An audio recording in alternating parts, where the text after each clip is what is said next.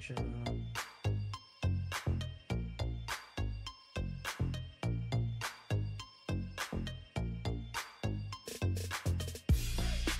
That's gonna be a little dark because it's kind of late, but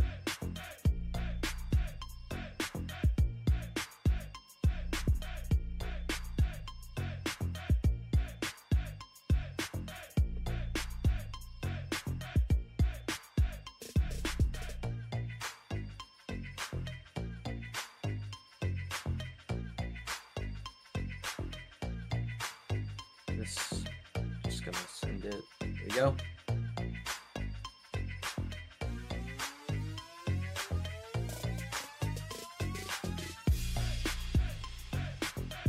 It can honestly just be as soon as you're set and everything's working, we can just go live.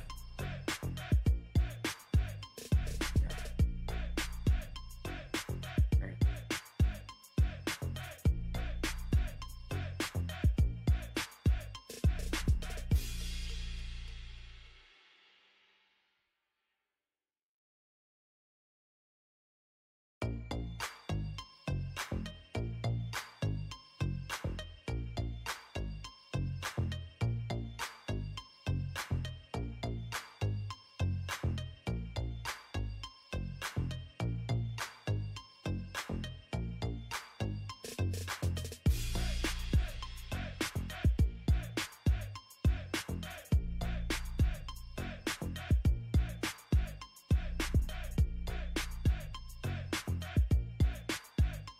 Yes.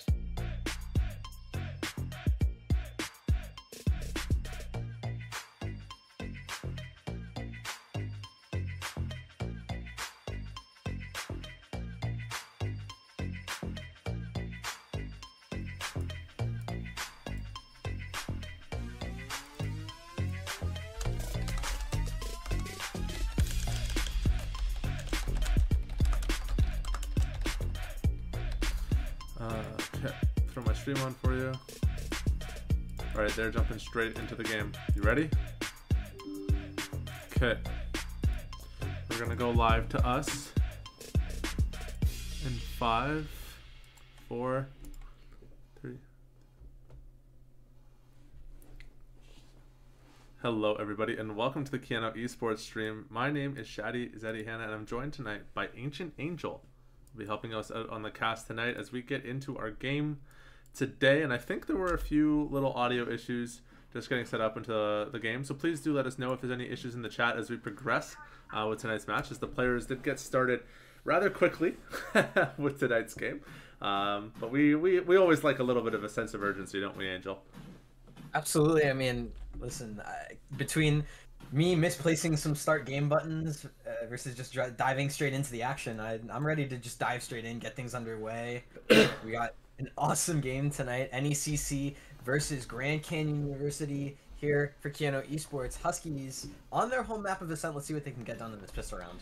Yeah, and you know, as we've discussed previously, the lane change did come out for the Huskies, as they actually have swapped over Bondo and Savo, and a very early aggressive mid start coming out here from GCU, as they sent so many members into that B lobby area, and GCU coming out ahead as I think Bondo just whiffed a couple shots onto the opposing duelist, just wasn't able to find the best in the 1v1s, and that's going to be GCU taking a very early and a very dominant round 1 victory here against Kiana. Yeah, I mean, it was super dominant just being able to send in those flashes, or that flash and dash combo in towards tiles. It just proved itself so successfully on the side of GCU. Bondo and Senja not really able to find any... Well, Senja was actually able to find a couple picks on a response, but by then it was like a 2v5. Super difficult to recover in a pistol round. So now, going into the save round, we want to see Keanu kind of off to a more defaulty start. We see Savo in towards B lobby, as the rest of the team is just looking for a couple picks. Again, it's an anti-eco. You don't need to be doing anything too crazy. Tiny, with the shock dart, is able to remove the KJ utility in towards mid, as Bondo swings, isn't able to find Matt, as now Chris M looking in through main. Tiny still on this hunt. Matt in the scope, doesn't find Tiny. That's the first. It's now a 3v4. It's that first crucial opening pick if you want to even talk about a thrifty at this point, as Savo lurks in towards mid.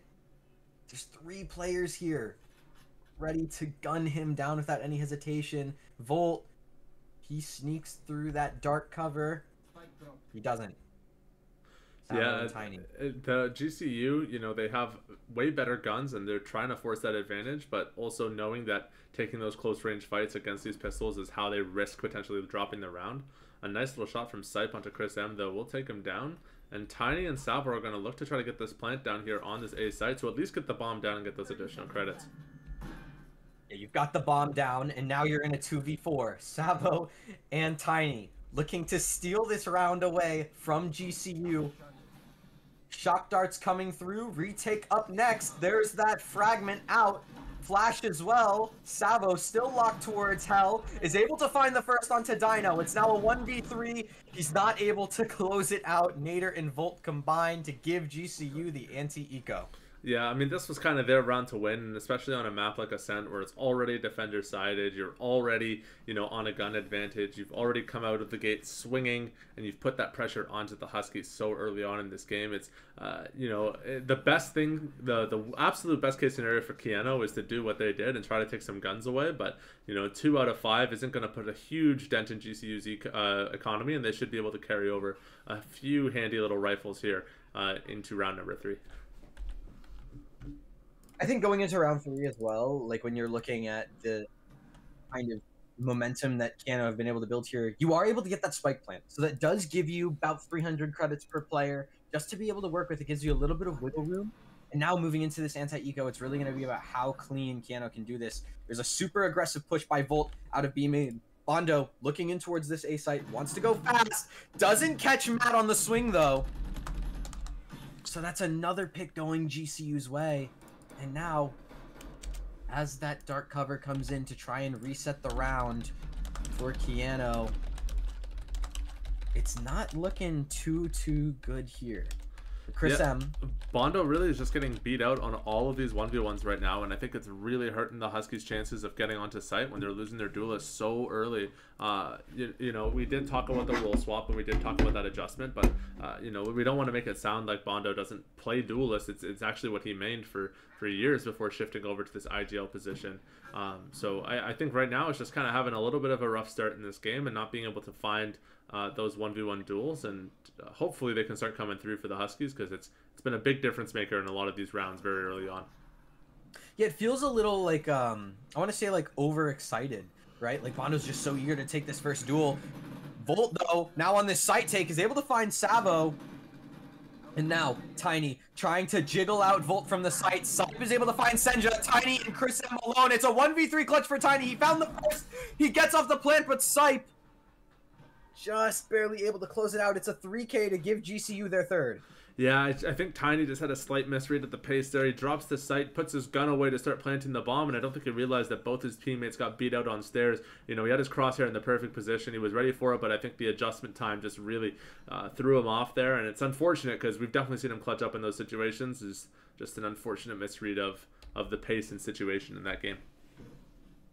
For sure, and I fortunately, I feel really bad because Chris M, in that solo lurk position towards mid, really tried to have a lot of impact, but with the rest of the team just falling flat to that sight hold from Volt, nothing really got done. Yeah. Sheriff's out. Oh, I was going to say already the operator online for Matt, but I think that op shot just went out actually, as it was the peak from Tiny. Tiny was able to jiggle and force that out and actually got a body tag, it looks like, as well, just getting a little bit of chip damage, so they do know that op is leading B side. Yeah, it's super important to know when you have that op leaning over towards B as Bondo looks to peek in from main. I think they just want to try and brute force this killjoy. He crosses to Wine, clears it out. Any utility from Senja here to help him peek in towards main would be huge. There's a dark cover to give them a pocket. Chris M towards tree as well. This side execute is ready to go. Bondo dashed into the site, isn't able to find Nader. Oh man, Nader just holding. The rest of the team was stuck towards A main. Chris M not able to take out Dino on that swing. And what do you do here if you're Salvo and Tiny? I think Salvo's really just going to look for that pick on those rotations. You know, he makes the intelligent choice to not force that first kill and see if he can just catch this operator on that rotation. Maybe use that to swing the round, but He's gonna be stuck between a rock and a hard place in a minute here if he doesn't make the right read fast enough. Finds one, but the knives come out, and there goes Savo. Oh, but Tiny able to find Matt. That's huge. And try and get this plant down. It's not going to come through. The flash gets faded, but Volt takes off Tiny's head for the fourth. Yeah, this is a big difference from Saturday's game where the Huskies went 12-0 on the attack on Ascent. It's a little different. It's probably more in line with what we anticipate from an Ascent defense, and GCU is showing us that they are a little bit better than some of the other opponents we've played all year. You know, going into this game, we knew that they were a strong roster and that they would give us a little bit, probably the toughest opponent that we have in the NECC Champions division. But right now they're putting in work on the defensive side. Yeah, and Ascent defense is not something to really be invested or too messed with, too trifed with, you could say, and we're really seeing it. Now Keanu just opting to play a bit slow, watch for any sort of aggressive peaks to come out. Mid-take seems to be where Keanu want to lean, as Cat has been re-smoked here. Aggressive peak from... I really like this play from the Huskies. They played their timings perfectly. They know that, you know, their opponents, they've seen them go super aggressive and fight for space really aggressively, that if they just chilled out and played a slower default, that their opponents would start to pre-rotate. That smoke does come out, that deep smoke does come out from the side of Grand Canyon University, but Savo just baiting out that flash timing and then using it to immediately cross into Cubby here. They've got such good spacing for audios right now, like they can hear anything from anywhere on the map. It's tons of information gained for the Huskies. It's a lot of info gained, but nothing about the position of this op, which is ready for heaven. Wine cleared out by the fragment. The jiggle comes out for Savo. So does the Hunter's Fury. Matt's op able to find Senja as this site hit comes in. Bondo deep into the site, gets taken out by the Sheriff. Dino onto Savo towards Tree. And now Chris M and Tiny. It's another 2v5. Chris M goes down. Tiny is alone. Spike's not with him. It has to be a save called. What is happening right now for the Huskies? This is crazy. This defending the CT Jet is just 1v9ing right now is what it feels like. You can't push into them, you can't push around them, you can't push for them. You know, she puts the off away, she whips out a deagle and she takes you down with that too. Like this, it feels like there's no options playing into Matt. He really do be cooking up right now. 8 kills for him already on round 5. Matt cooking up something nasty on this Jet. I mean, 5-0, Op's still out, Eco for the rest of the Huskies here, and it's not looking too great. I think the biggest issue that they've run into so far is just they have no answer for Matt. They have no way to kind of deal with him, and he's been able to be such a nuisance with this operator now.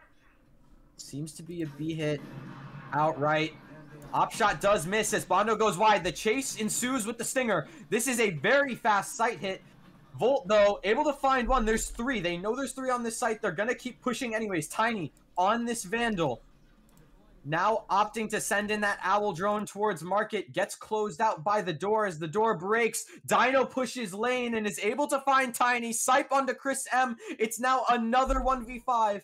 This time for Savo. Nothing comes through. 6-0. Huskies are down a peg and a half here. Yeah, that's a tough round to lose, and the timeout will come through from Chris M, who's kind of taken on this role of IGLing for the roster ever since Bondo moved over to that duelist role.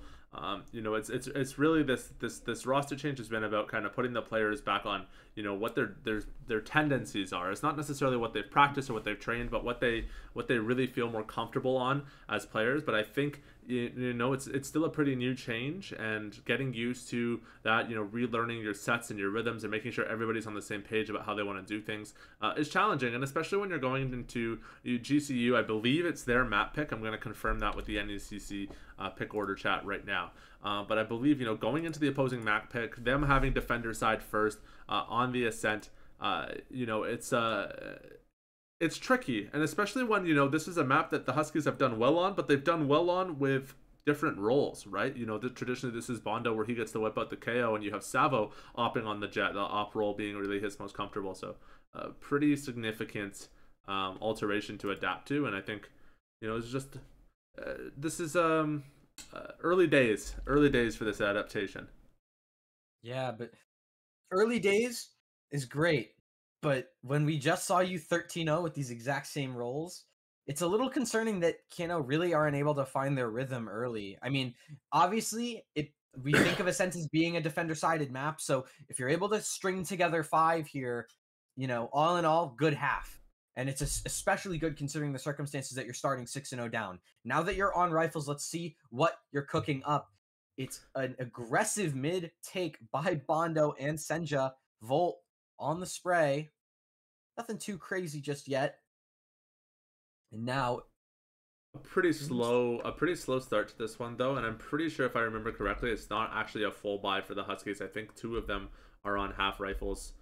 Is what it looked like, or maybe they were able to just squeeze it out with light armor. They didn't have full economy going into this one, so that might be something to keep note of, is that reduced armor stacking there. But I do like the setup here from the Huskies. They've taken complete mid control and they're playing to cut out and choke out these rotations. And that was actually Nader spotted out by Bondo. Bondo will find the first frag of the game, or the first frag of the round, and he's going to push himself immediately onto Switch to try to take control of Doorway. He's going to get knocked out by GCU Volt here though. Yeah, Volt able to take out Bondo with that Hunter's Fury as this B hit comes in. Savo now has to sit post-plant playing from logs.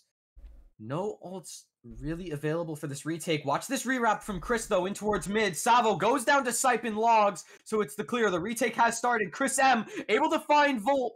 Senja able to find Sipe, but Matt and Dino 2v1 now as they've traded out everyone else except for Tiny. He gets flashed. He has to retreat to stairs as now the retake comes in. Dino holding Matt, able to take him down. It's now 7-0 up for GCU, and oh my goodness, Keanu just can't find a round. That was really their round to win. I feel like they had it all perfect and ready to go. Sipe clearing out Savo was definitely unfortunate, but I think Chris M just overlurked. He really needed to speed up his flank timing, especially as those rotations started to come through from CT. I think he was just really worried about getting caught out in pizza when he was on that rotation, but had he just picked it up just a tad faster and he was able to get onto Sipe before they cleared Savo, that entire round goes very, very, very, very differently. And unfortunately, that quarter of a second, 1 second delay in that push makes the difference between Keanu's first win and their 7th consecutive loss. Yeah, and now we really see that eco hurting. Bondo using that Blade Storm to try and get something together, but Tiny and a Guardian, Senja and Savo both on Sheriffs, and Chris, I'm trying to Hero Vandal, trying to give the team some sort of stability to back on. Like, it feels like the rhythm's gone, and Bondo, that's a huge first pick to find if you're Matt. The Blade Storm gets taken out of this round. It is not a factor at all anymore. Forget the Blade Storm, the only entry tool that the Huskies really have. I mean, this is Ascent, and you've just lost your dash and flash carry. Who's going to pull those crosshairs away? Who's going to pull that attention away? And especially into this Opera now. Matt can just stay posed up onto main. You can't really get through sight anymore. Your only tool is your flashes, and you've only got 2 of them. This is a doomed scenario for the Huskies. This is not the pick that you want to find first. Savo trying to now deal with all of Nader's utility in towards B with that Sheriff in hand, as it seems it's going to be a B commit.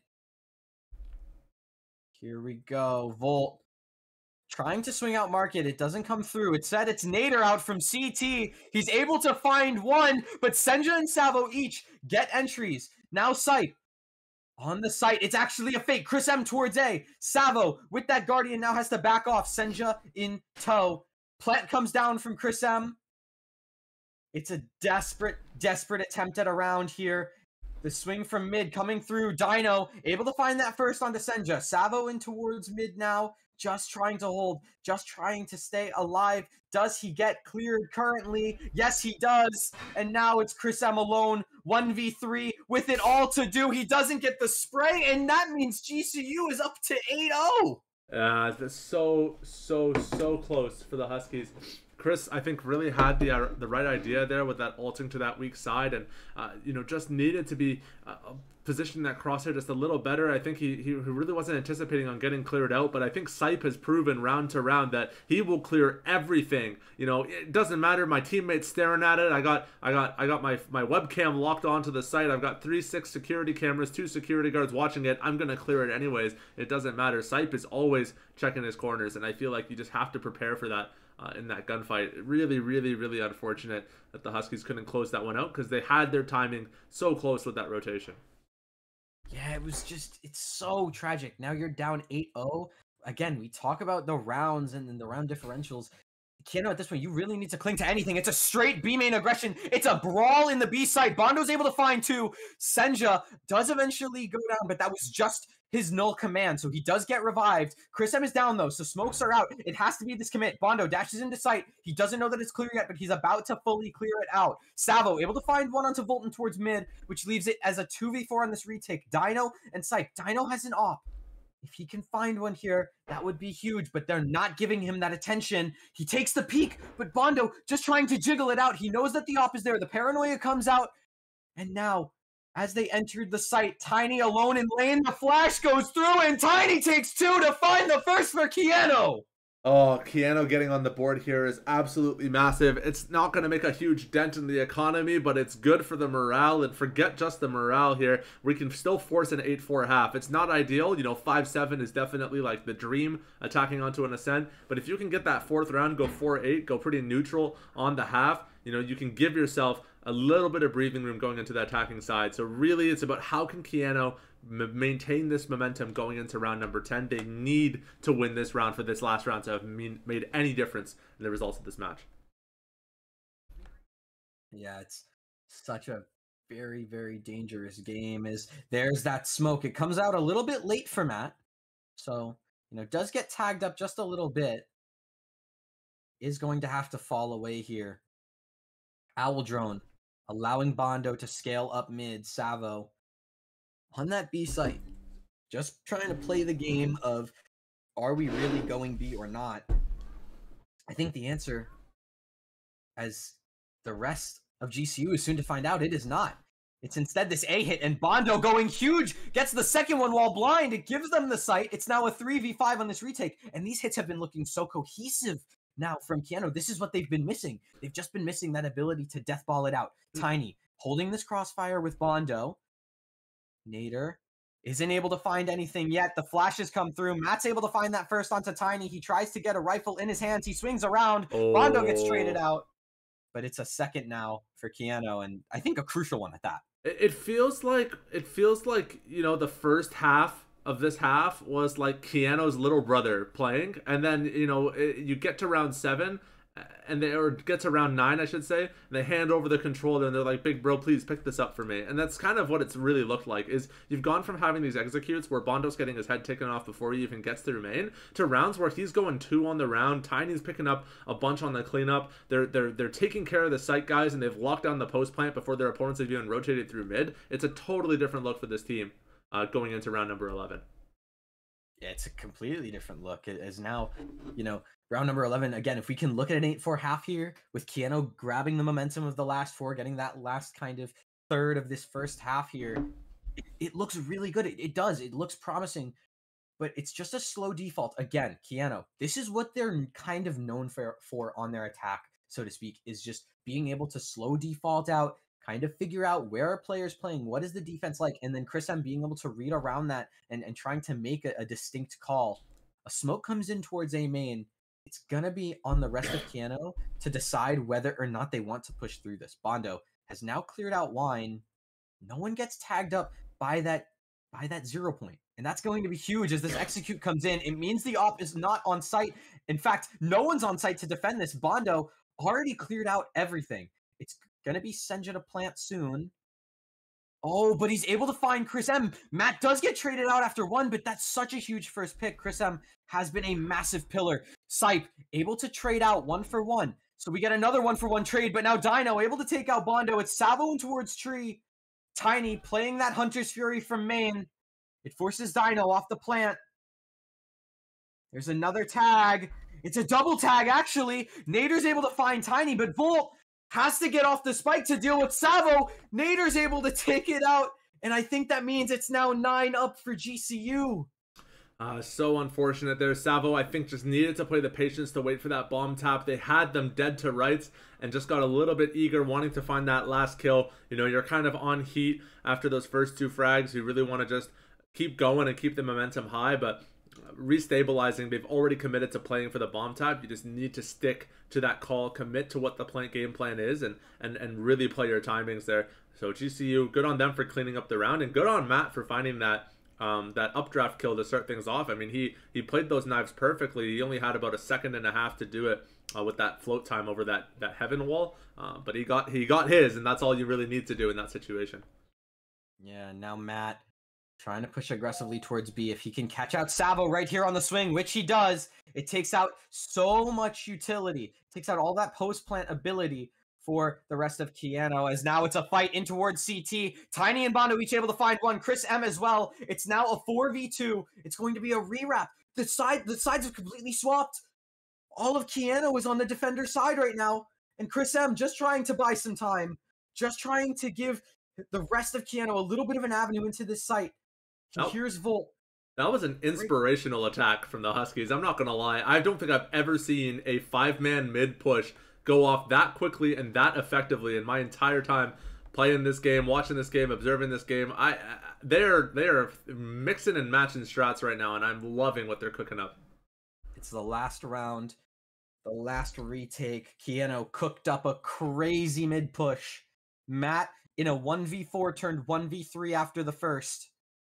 Now peers into the site, has to clear everything out.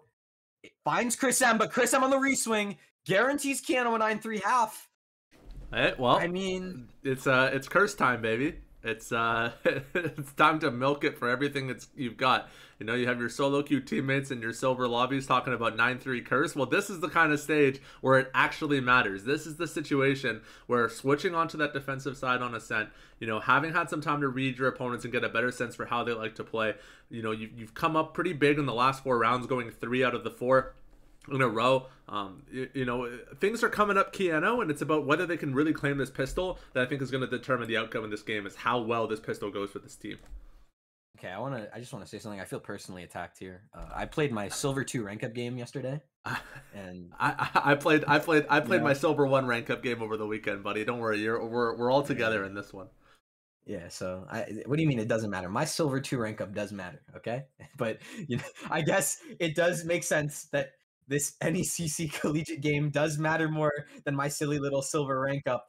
It's actually a hit by GCU in towards tree. Smokes have come out. Tiny and Savo here to defend it.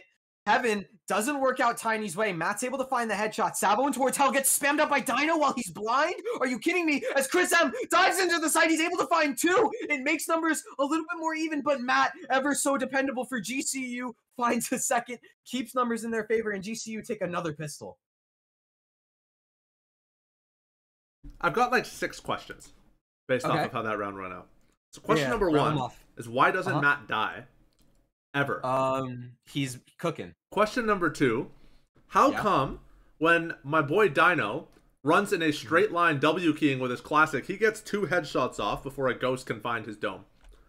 Question number 3 is basically a repeat of the last 2 questions 4 more times over until we get to 6. Like, I'm so confused by how those gunfights played out the way they did. It doesn't make sense.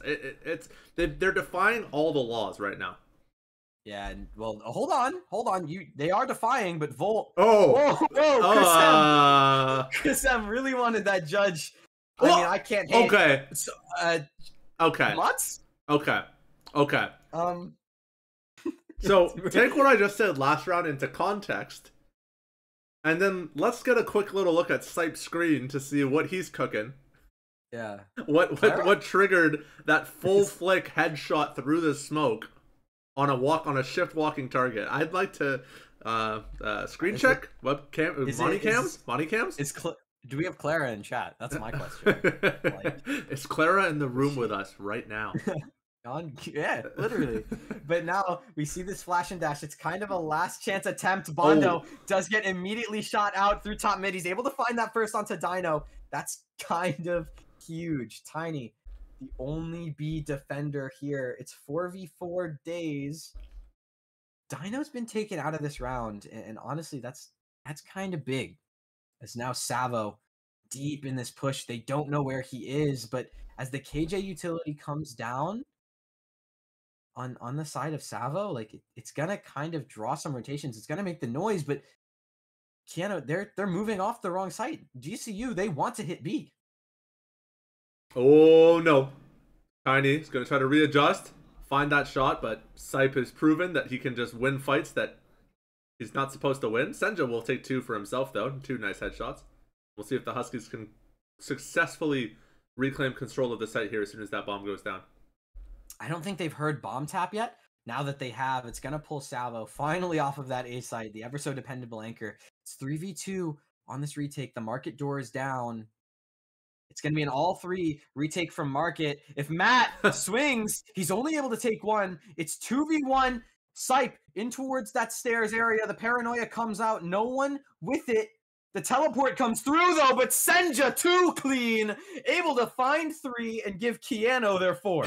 Yeah, really nicely done from Senja. I mean, he came up huge in that round. I was just watching him there when they were pushing from market, and they're thinking about how they were going to hit that back. There's a clip. I'll see if I can find it on my computer. I know, Angel, you definitely want to see this. We can throw it on Twitter maybe later for the people to watch. But there's a clip from our tryouts where Savo was playing KO on Pearl, and he's rounding a corner on a retake onto B site, and he goes to throw his knife just as the defender swings, and he chucks his knife straight into their forehead. And it was, I honestly, I think it's the funniest thing I've ever seen about KO. I thought we were about to re-see it there.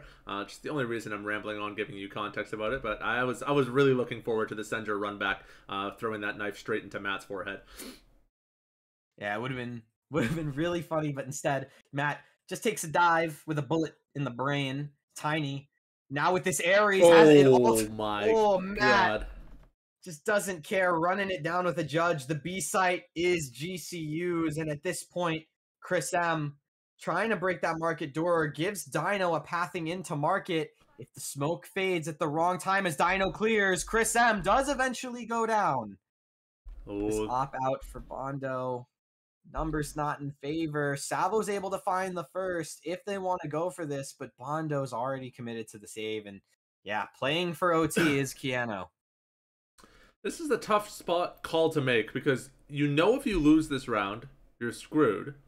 But you know if you lose this round with no guns, you're double screwed.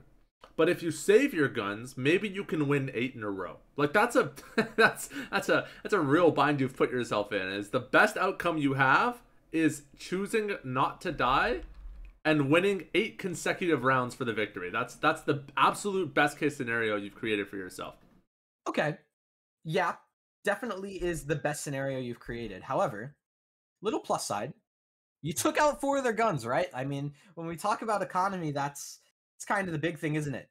You know, getting rid of as many weapons, even if they do win the round. We see Volt only on a Spectre here. Yeah, the unfortunate component to that assessment is that your opponents can still full buy with full armor this round. So that has to pay off huge here, or it won't make any difference for the rest of the map. You don't have that extra round of padding now. You've got to be clean and perfect for the rest of this match. And Tiny getting beat out with the Odin immediately countered by the judge last round was definitely not an ideal situation for him. Okay, but the Guardian proves better than the Ares. He's able to find Matt. Can't cook anything up for this round. It's been a canceled from the shadows as Savo's still here towards B. They've doubled up on the site. Numbers in favor. So huge opening by Tiny. It's giving Keanu a very rare, hard to come by numbers advantage for them so far. Chris M just lurking around, having a good old time of things in towards tree. And I mean, you look at like Senja all the way deep in towards that defender spawn.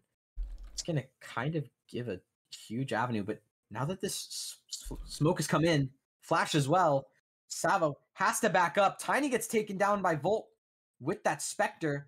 They know Savo's still here. He has to try and find something. Senja's able to trade out that body, so numbers remain equal, but no spike gone down yet. Senja, though, will be the first of the 3 to fall. Bondo on this op has to go big here. Sipe able to find 1. Now it's Chris M needing to find 2. Nader has been spotted. Chris M, unfortunately not yet. As this clear comes through, Nader has to try and re-clear, but Chris M, too cold, too calm, too calculated, able to barely hold on, give Keanu that 5th. And recover the op for Savo. So you're able to carry on that big heavy gun going into this next round of the map. You know, you're still able to force buy up to, you know, probably some, either a Vandal or maybe a Bulldog. You know, you can still get something decent, some decent bang for your buck here. But that operator carrying over is really, really crucial because it's going to change how GCU has to play these attacks, how they have to flood through mains. And hopefully those weaker weapons will be able to survive in those closer corner combat scenarios. It's a very, very gracious gift that Chris M has been able to give them, as Matt with this judge does get taken out by Chris M on the site. He's able to finally provide that dark cover in towards the site. The paranoia out as well, just to try and delay a bit more. Flashpoint means nothing. And Recon Bolt sees nothing, as it's now kind of a return to slow pace in the rounds. Bolt actually took the bomb back to attacker spawn and is full wrapping around B through spawn. I think he's just waiting to hear if the Huskies are rotating. I'm not really quite sure what the call is here, but he's only got a classic and he's just full on sprinted across the other side of the map. And Sipe entering in towards this A site. He's able to find Chris M. That's huge. That's rifles now in the hands of GCU players. Bondo's able to find one, but it's only equally. What is that flick, Bondo? Oh my goodness. Nader, a judge, now a Vandal, making upgrades the whole way through. Salvo on a judge of his own breaks that door tree. Tiny having to find a way in with the rifle. He's able to find the first. It leaves Volt 1v3. Maybe gets taken out. The tap's too clean by Tiny to give Keanu a 6th. Oh my goodness. That was a systematic and thorough clearing from Tiny. I mean, you can't get any better than that. You know, you watch, your coach tells you to hit the custom lobbies and dry run your clears and get your timings down perfect. I mean, Tiny is revolutionizing the clear patterns here. I love the way he's just going through and checking everything. He's making sure he's checked all of his corners. He's not leaving any off angle to give them an advantage. And GCU, they tried to make the best out of their eco, but Tiny shut that down way too hard, way too strong. Phenomenal playing out of Tiny. And we actually see now as the recovery starts to take place, Bondo up to 15 and Tiny up to 12. It's a dry hit. It's a dry and fast hit by GCU onto this A site. Bondo and Savo each able to find one. With the Blade Storm out though, Bondo not able to find 3. Instead, it's Chris M having to clean it up. It's now Volt alone, 1v2.5. Assuming Senja can't get revived here, Chris M picks up the op for his own. If Volt peeks it, he goes down and Senja gets revived. 3 alive still. 7 rounds for Keanu. I mean, don't call it a comeback, right? Not yet. It started off and it was looking real rocky, and it's still looking a little bit shaky, but these last few rounds have looked really solid for the Huskies, and GCU is forced on yet another save round. Like, we know this is a defender-sided map, but is it an 8-4 defender-sided map? Is it a win 8 consecutive while your opponent's on match point or map point kind of map? I don't know. It's looking like it right now. I don't want to jinx anything yet. I'm not going to call it a comeback until we see double digits on both sides.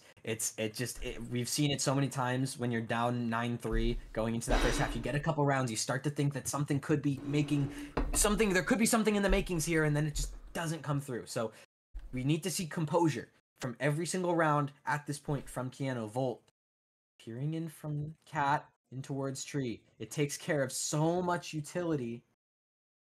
Gets forced out. Savo knows someone's there. The turret knows someone's there. The swarm grenade to delay if someone is there, but Bondo able to find Nader towards main. It gives numbers. It's that op opening up the round again. A slower round, albeit. And now Bondo. Now alone. Really alone on this site. The flash coming in towards Tree. just to try and blind for a cross. It doesn't come through. Savo holding. Bondo knows he's safe. Smoke him down. Oh, Bondo almost found the flick.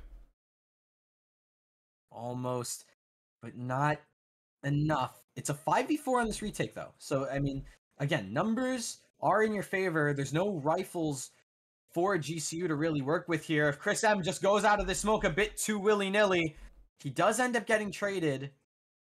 But he's able to, again, take down one in the process. The flash comes through. Matt's gone. That's that Marshall out of the round. It's just Dino, 1v3. He's alone in hell. The knife clears him out, though. Bondo cleans him up. And it's an 8th round now for, not GCU, for Keanu. Oh, my goodness.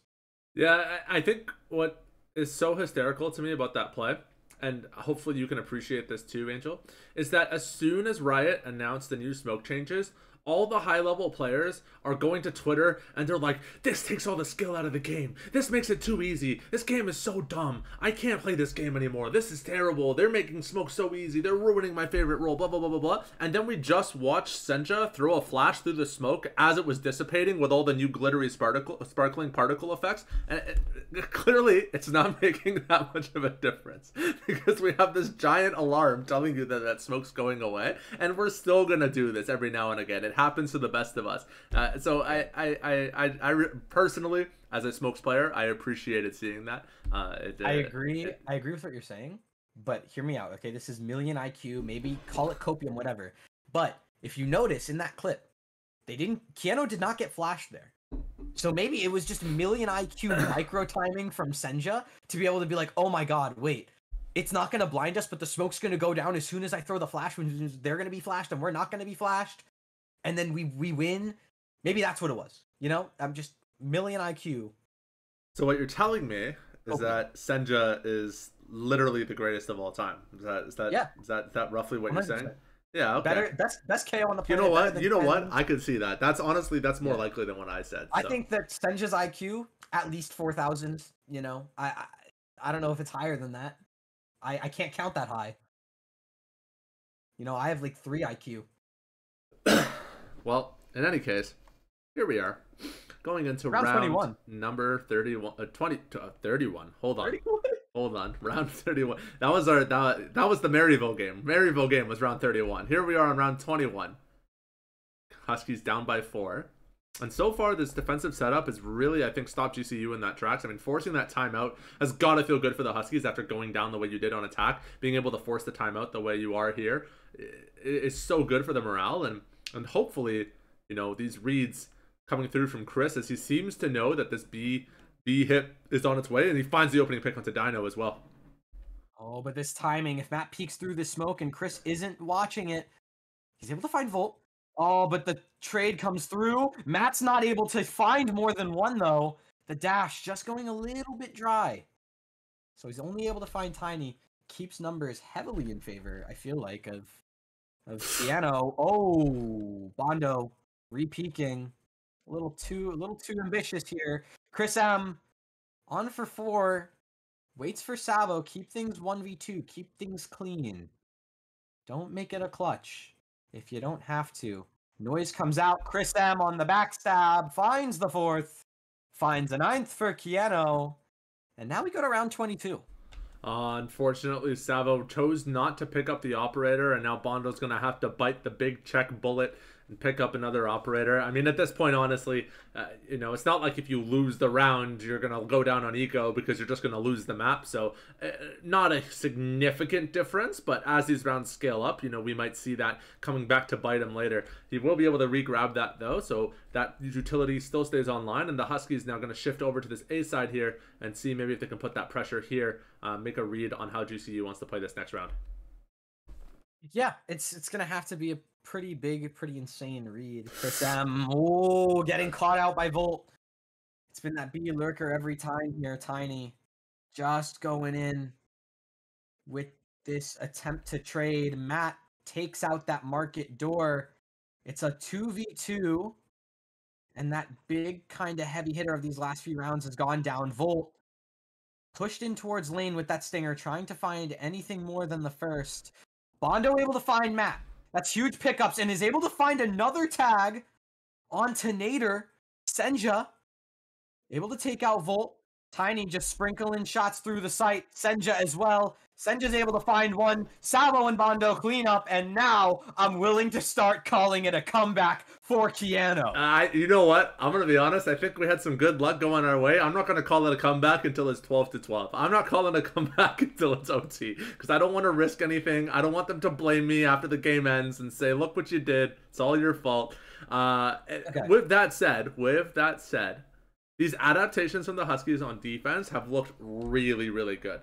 And, I mean, yes, defender sided, but you still have to play it correctly. You have to put the right agents in the right spots. I mean, Tiny, we know he's a B-side warrior, but he's actually going to go for this Vandal here. No Odin for him on this round.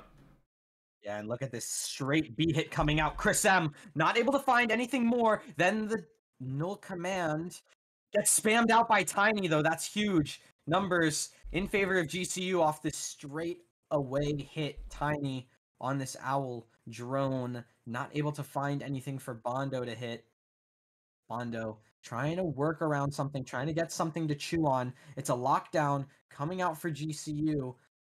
Doubled out by the side of Keanu. That's huge. It's going to mean that a lot of players from GCU need to evacuate. We see Matt doing exactly that. It's been both lockdowns sent away. Matt from Maine able to find one. The Blade Storm not pulling through. Bondo and Tiny each able to combine. The Blade Storm been popped. Tiny at 20 HP. 1v2 clutch. Time running low. I think I jinxed it, Zeddy. GCU take the first map. Dang it, Angel. Yeah. It's all your fault. I know. You did this. I did. This is what you've done. And yeah. I mean, with that said, it's the stats sheet that I'm looking at says it's probably more accurate that this is what Matt has done, considering that he dropped 27 kills with 11 first bloods to his name.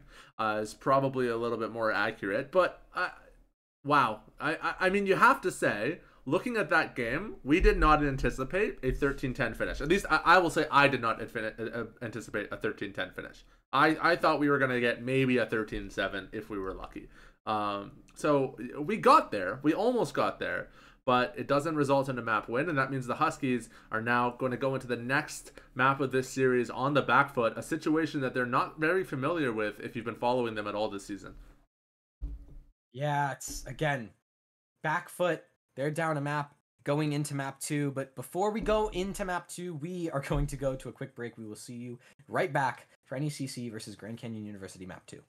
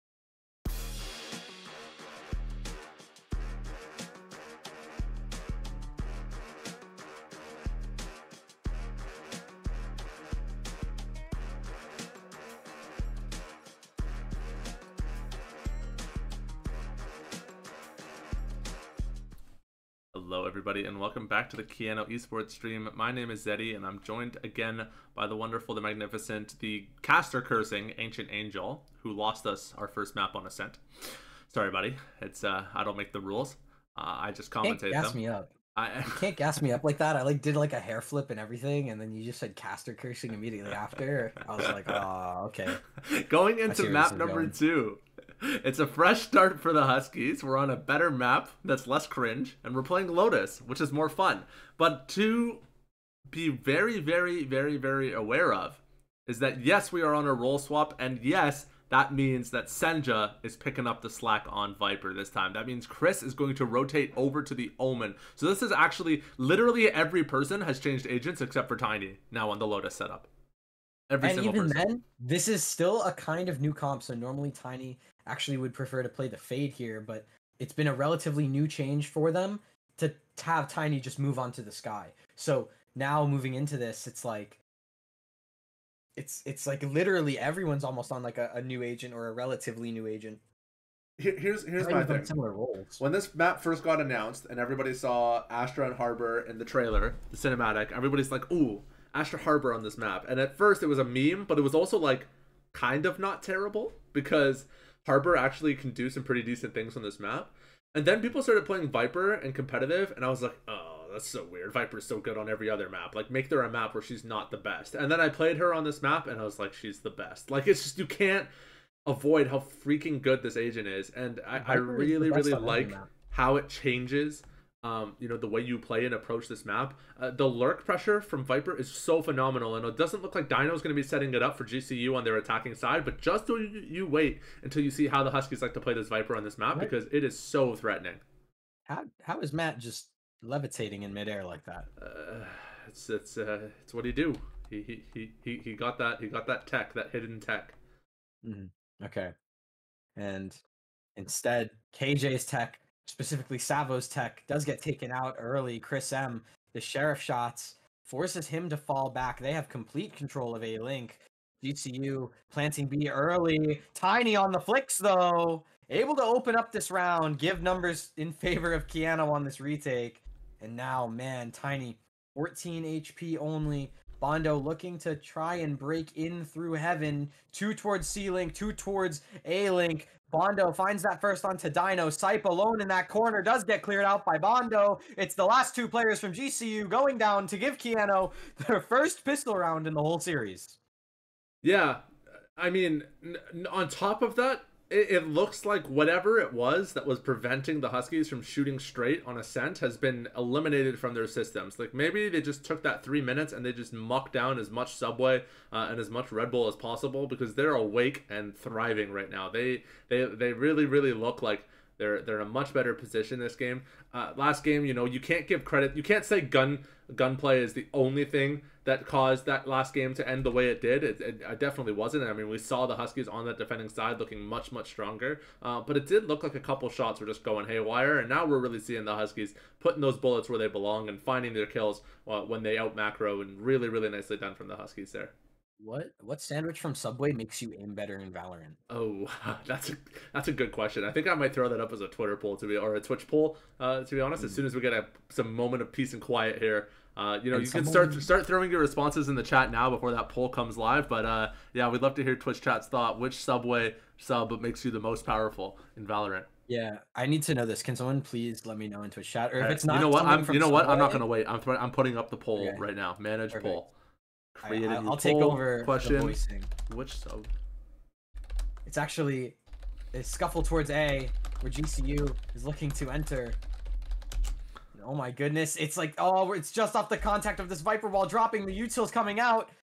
Bondo able to find 2 up towards Rubble. He can't get out, but Tiny is there to keep the numbers in favor. Tiny goes down though. It's a 3v2, and now Spectres have been collected. Chris M peppering out Sipe.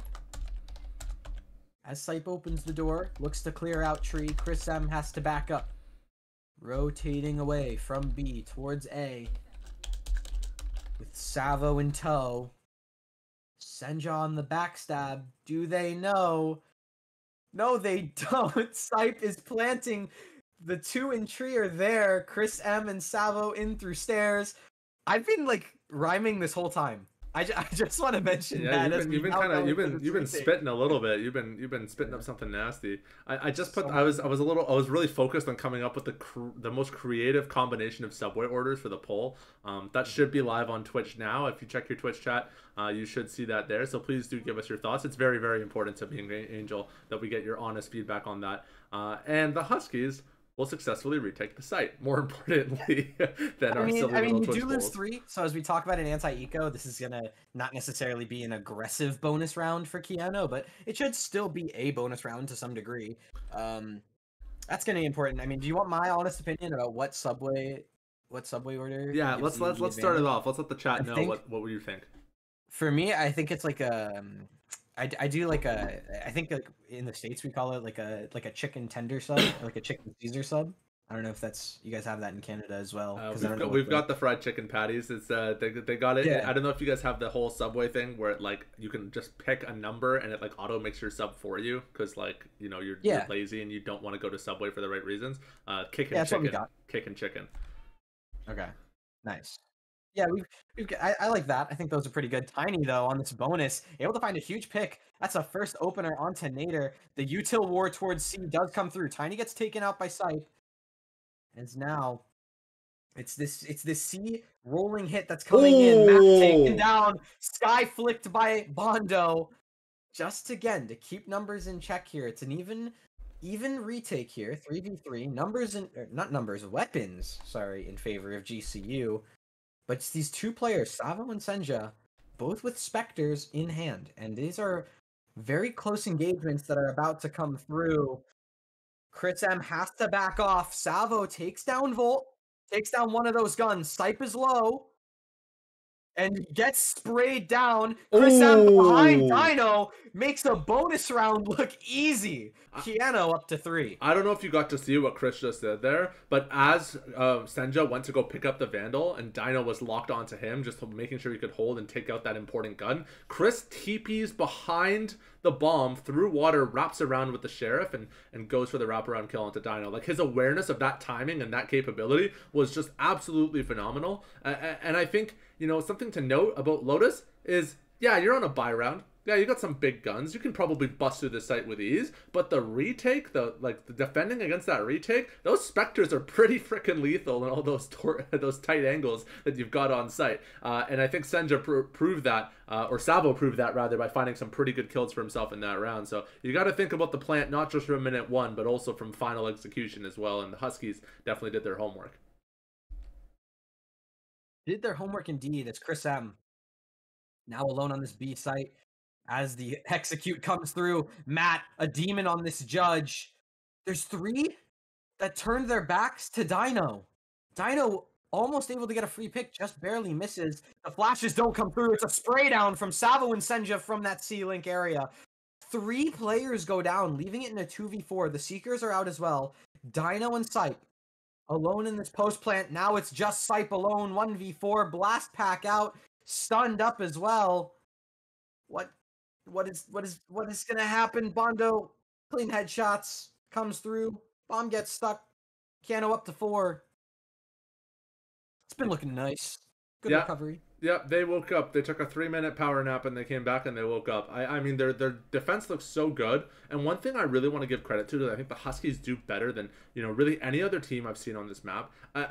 Now, okay, let me preface that statement by saying I probably don't watch as much Valorant as our viewers, and definitely not as much as you. But to me, it's impressive. The awareness, the presence of mind, as my friend Ancient Angel would say, is that the second they start that B hit, immediately Chris runs to Secret and starts spraying open that door because he knows he's going to get absolutely blown up by the paint shells if he doesn't create that space for himself. So just knowing, like, okay, that's my go button. I need to create that space for myself and creating that opening for Tiny to rotate. I mean, it's paid off already 3 times in this map. So I just wanted to draw some attention to it. Yeah, it's really strong. And now as we go into this 5th round, Keanu looking to keep that flawless streak alive. I mean, it's been really slow gameplay. Chris M, though, on the other side of the map in towards B, able to find Nader. That's any sort of flank protection gone. Bondo lurking around rubble. just trying to keep himself alive. He peeks into both Dino and the sky of Volt. Not able to find anything there.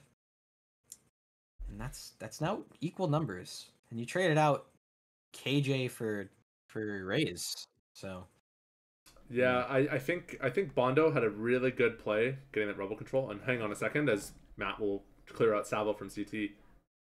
But it's a nice rebel play that he just couldn't convert on. I don't think he was aware of that double swing. Whoa, what?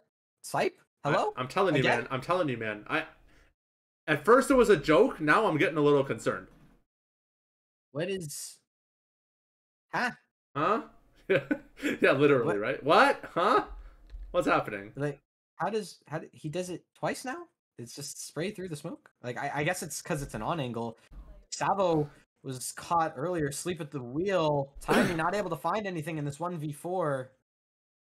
Matt cooking up a 3K to give GCU their first. Apparently I've let Twitch chat down with the Subway suggestions that I ran. I'm seeing in chat that it's a chicken Caesar. It's a chicken Caesar or a turkey bacon sub. Those are the only viable options. We're going to take a quick look at the results from this and see what got voted for. And so far it's a three-way tie between cold cut, steak and cheese, and meatball.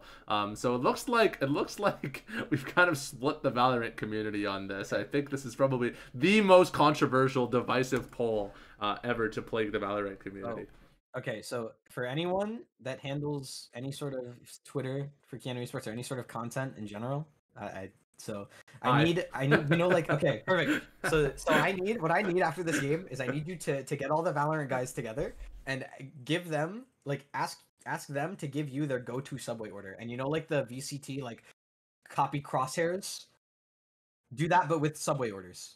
I don't know the VCT copy crosshairs. You're gonna have to show me that after. But yes, it's an image that they do in VCT. It's like, oh, copy this player's crosshair, copy this player's Subway order. I like it. No, it's good. That's good content. Oh, the blast packing Roomba, the Roomba that flies. The boombot, the little boombot who could eventually. I like that. That's good. It doesn't matter as the showstopper comes out from Bondo. Chris M gets 2 on the retake. Dino goes down to the showstopper, and it's all cleaned up. It's a confident retake. 4 alive for Keanu to get their 5th round. The little boombot that could. Oh man, I think I'm gonna change the stream title. That's fantastic. I love that. I mean, they tried. I think they were spending too much time labbing unique utility interactions than to focus on their post plan setup. Because unfortunately, the Huskies just tore right through that. They made light work of that. The first adaptation I'm seeing here, I think maybe they started this on round 4 or 5 here, but Centra's actually throwing that wall A side now. They've decided that C side support, rather than locking down that Sentinel, they're actually going to switch entirely the KJ and the Viper here over to this A side, reading this heavy aggression out A main. It makes sense. You want to just constantly switch up where you're being aggressive and where you're not being aggressive. Savo on that spray down through the toxic screen, able to get a couple tags.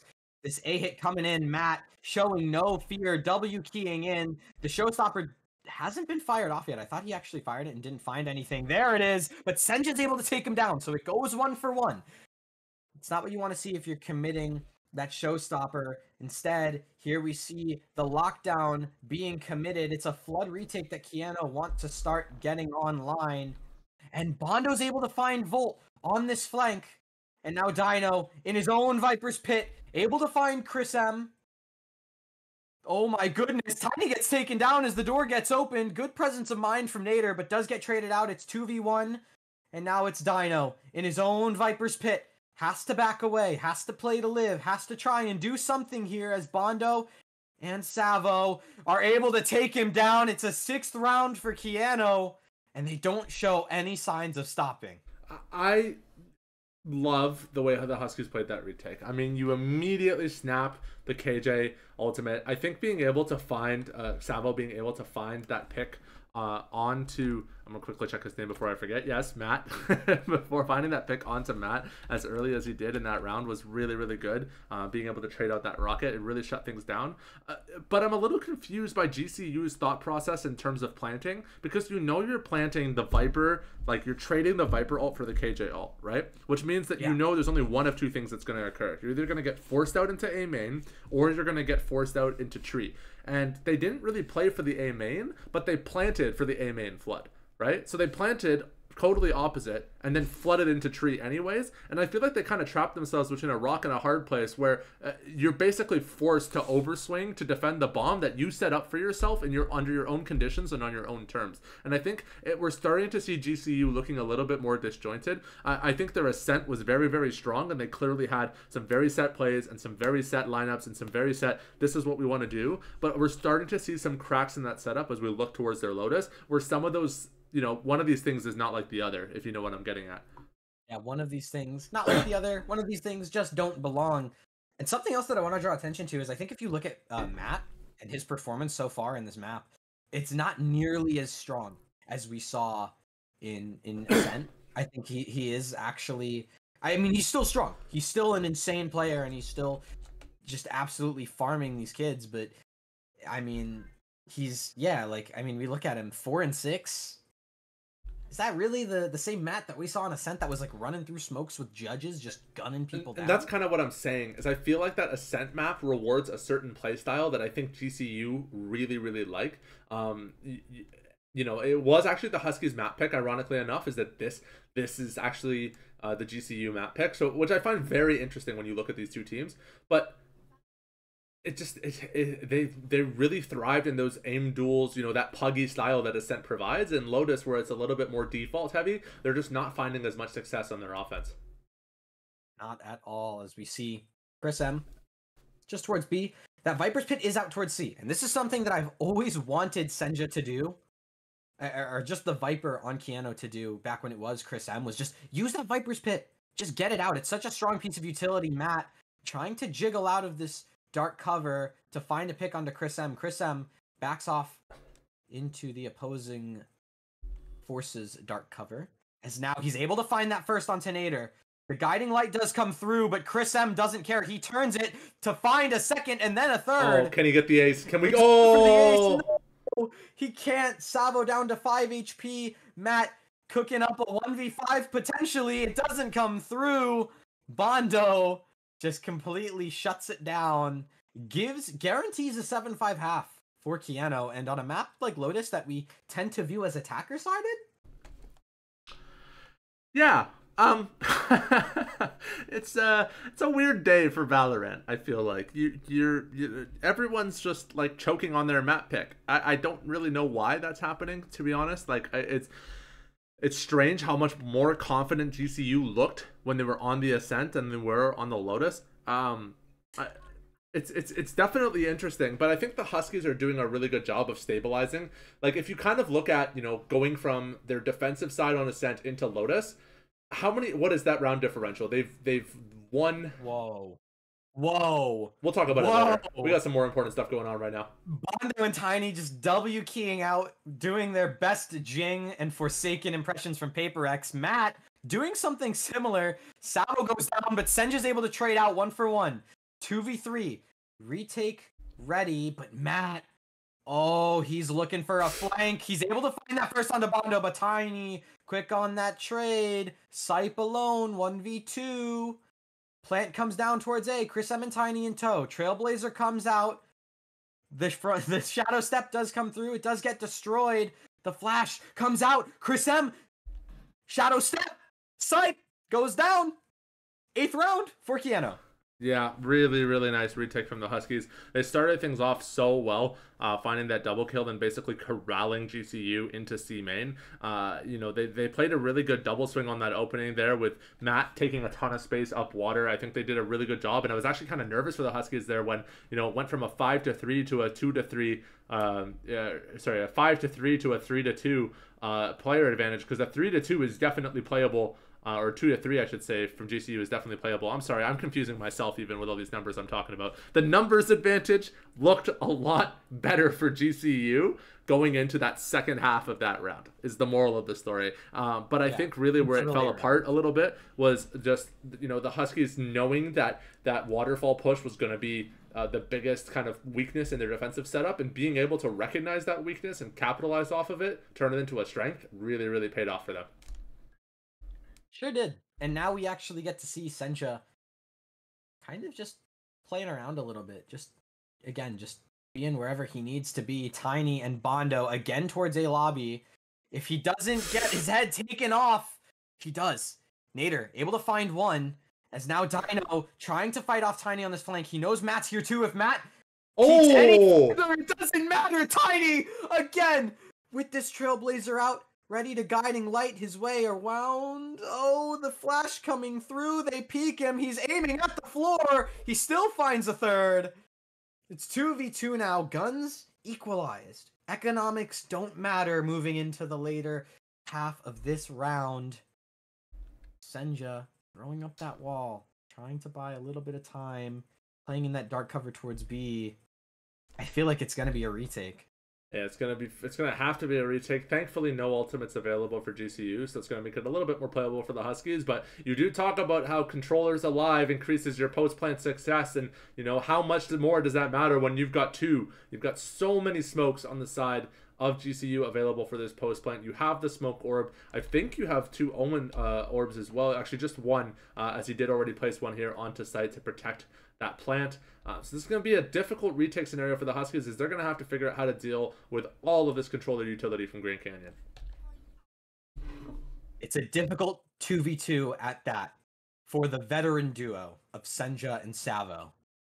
They have so much work to do moving in to this late round, into this retake, trying to find a 9th. Smokes are going down on that spike. Savo looking from water. Senja goes down. Savo able to find the first. It's 1v1. Savo v Sipe. As now the turn comes in. The flanks have been played. The roundabout game has gone in favor of Sipe. Savo gets the kill but doesn't have the time. 2 rounds for GCU. And a dire round at that. Yeah, GCU needed to get one on the board, and they were able to squeeze it out just by the hairs. I mean, that was just really, really tough. They decided to regroup through CT, which I think was intelligent, knowing the smoke timings and likely where Grand Canyon was going to be placing those smokes. But unfortunately, it wasted too much time, and they just needed to speed up their retake on that call. I think it was just an unfortunate assessment of the amount of time that they had available to do it, because they got the job done. Angel, help me, please. They got the job done. Thank you. They got the job done, but at what cost? Yeah, and I mean, now it's really gonna show. If you look at those guns, I need a nap, man. You're telling me, man. So we're going in to now round 11 of this half. GCU trying to grab 4, and I think that's good looks, right? If you're able to grab 4 here, it's like, okay, sure, you went down like 6-7-0, but you were able to get some sort of a recovery. It's the Seekers coming out on the side of Volt. Showstopper out for Matt. Savo having to back up, having to give out a little bit, but Senja gets rid of Matt before the rocket even gets sent. Showstopper not a factor anymore. Chris M towards drop, it doesn't matter. Senja just holding on bit by bit as Chris M pushes out of the snake's bite. Savo and Chris M each able to still find one. A second for Savo and a 9th round for Keanu. Keeping GCU at only 2.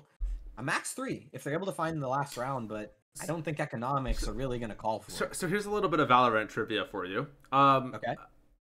In the game of Valorant, professionally, the way that they make their decisions and the way that they assess their strategies is not based off of, objectivity like it is in a game like League of Legends or Hearthstone. It's probabilities, right? Well, actually, I should say Hearthstone is more probabilities, but it's all based off probabilities, right? The way you evaluate, the percentage success of a retake or the percentage success of a 2v4 or whatever. It's all based off probabilities. Let me ask you, Angel, what would you say the probability of winning a 1v1 gunfight is when you're up against a Raze rocket and you're fully smoked, tucked into a corner on a defensive site? Okay. I mean, I think it depends a little bit on the surrounding context of the situation, but isolated 1v1 in a pocket, I'd give it like a 50%. You give it a 50% when you're fully blind, getting charged at with a raise rocket that you don't know where it's coming blind? from. Yeah, was he fully blind in the that? Omen blind. The Omen blind came out. Oh, never mind. No, he should have been dead. That should have not been him at all. I thought he was like, awake and like he was able to hit the flick and like, you know, I think the reason I say 50-50 is because it's kind of a 50-50 as to whether or not the raise is gonna fire off the rocket or not, and you get traded 1-for-1. I'm gonna check the VOD because I don't want to feel like I'm lying to you, but I'm almost 150% confident it was a full blind head tap through the raise rocket. Well, speaking of fully blind, Tiny and Chris M were on that B-side hit. Savo now having to try and flush out anyone towards heaven. He forces out 2, and he gets those 2. But does he expect the 3rd? Does he expect Dino still here? He does, but he doesn't get the kill. The showstopper out for Bondo in a 1v3. Dino backing up, eventually goes down. It's the lockdown out for Nader, and he doesn't get the kill required. It's a 3rd round, 9-3, now going the other way, this time for GCU as we swap sides. Well, we saw the 9-3 last time around paying off for the Huskies, or sorry, for the winner of the half, right? We saw it, you know, it was tough, but you got the results you wanted at the end of the day. It was whoever was able to get that first 9 rounds. The curse did not resolve the way that you would have hoped. So for the Huskies here, yes, it's a 9-3 curse, but we've already seen it doesn't always stay true to its word, right? And I believe, if I remember correctly, in fact, even on that 9-3, the Huskies weren't able to get their pistol round, so we can only hope for that for their sake. They get what's due and get this pistol for themselves, so that hopefully they can carry that momentum forward and avoid you know, the absolute worst case scenario here going on to this half switch. Yeah, they did find the first pistol round in this map. No, that's what I'm saying, is on the Ascent, they weren't able to get their pistol after going down 9-3. So if they can do the same to GCU, I think they can prevent anything crazy from happening. Yeah, that's entirely fair. Savo looked up towards mid as the rest of the team looking towards a outright C hit. There's no KJ utility here. It's just the body of Nader, which I think is actually huge in determining how this round goes. Chris M gets the tags. Bondo with the trade. The spike goes down. Bondo looking to plant for a mound. It's solid. The paint shells barely miss. As the plant's gone down, it's a wrap from Savo trying to get anything done. He would be able to find Matt. If Matt just plays a little bit slower here, thanks to this dark cover. Oh, Matt walks in. Senja finds a kill. Tiny goes down. Savo gets 1. It's all full mayhem. Molly comes out. Senja get the snake bite. And the nano swarm on the spike. The trades happened all throughout Mound. And it's a pistol for Keanu, just as you said. Well, there you have it, folks. Now, if everything's to be believed, GCU will pull off a miracle comeback for about 6 rounds, and then Huskies will take it. So let's just see if that actually ends up occurring. Hear me out. Keanu. Because of that map break that they had, they ate their Subway. They ate the meatball subs, the steak and cheese, the chicken Caesars. All 3, whatever. Why not? At the same time. Yeah, you know what? Bondo's he's a little big. I think he could do it if he's like real hungry. You know? It's funny you say that because I'm almost confident it's Blackmore that's mucking 3 subs in one sitting. If I know anything about this team, it's gonna be Ebb that's putting that on. Okay. Ebb the sub? Yeah. The sub eating subs? That's right. The sub eating sub. Yeah. Okay. I believe. Blind coming down B main. That's going to slow down the Huskies a ton here on this push. Yeah, it's an anti-eco, but wait a minute. GCU forced into this. So you see a bunch of stingers out. Frenzy on Volt here. So if rumors are to be believed, and Keanu do actually choose to hit the A site here as they pass through Bondo. Hear me out. They go through B. They go B the secret. They have to go B the secret. They have to. They don't. But they have to. They committed A. But they committed A. They committed A already, Zeddy. Senja moving in through a tree. It's numbers in favor of GCU. They weren't expecting the force by Tiny trying to get anything done. But there's a wrap. There's a wrap they don't see from Nader. Tiny on the Guardian trying to get it done. They're able to find Dino pushing out main. They know Nader's there. Tiny's oh so low. The last one in tree. It's just Sipe versus Senja. Sipe takes it. It's a force buy that pays off for GCU. They get a fourth. See, this is why they gotta be hearing me through the mic right now as I'm streaming, because I have the reads, okay? You pull that rotation to A as soon as you commit that smoke, you know they're on an eco, you know they're gonna fast rotate, and then you muscle through secret onto B and you force them to retake on B. It's gotta be one of the most uncomfortable scenarios as a defender, is trying to retake on this pit of a site. I think if they just make the call to bust through secret right there, they actually have that round firmly in the bag. But unfortunately, they're stuck too true to what they wanted to accomplish, and now on their eco, they're going to try to force them their way through onto this B site. I think this makes sense. B is actually moderately easy to retake, especially once you have those weapons advantage. So if Dino pushes through the smoke, ends up finding the shorty, he could get something done. Instead, Sipe just looking to get 3. Nothing too serious. Just a calm 3k on the Spectre. It's Savo in towards Mound. Doesn't even stop to get the orb. He's looking for a plant and a plant only. I think that alarm bot calls it off though. Now a swing out from door. They're collapsing in towards Mound. Savo on the rotate here. He's alone and Matt's already got his cross. They're pinching in on him. Oh. Savo just trying to run. Can't get anything done. Senja 1v5. Ghost. Oh, he's able to find that first onto Matt. Okay. Just looking for some kills. Is Senja 5 bullets left in the chamber? The Bucky out for Dino. It doesn't matter. It's a 5th round for GCU. Yeah, I mean, it's an eco. You do what you can. It was an eco of all time. Yeah, it was one of the ecos of all time. Now, I hear what you're saying about B, and I agree that in a buy round where you have utility available to you, yes, your utility can get a ton of value on it because the space is so contained. But on a save where you're just rocking with a pistol, I don't think retaking B is even an option, right? Everything in this game is contextual, and I think on a round, like some round, a B retake makes perfect sense. On other rounds, it is completely out of the question. So unfortunately, the Huskies, I think, just kind of got their eyes and their T's flipped, and they went wrong site on the wrong time and then forced onto B when they didn't have the resources to do it. And now, you know, on their first full buy round here, playing into what's kind of a bonus for Grand Canyon, hopefully they'll be able to, you know, clean things up and bring them back to where they need to be.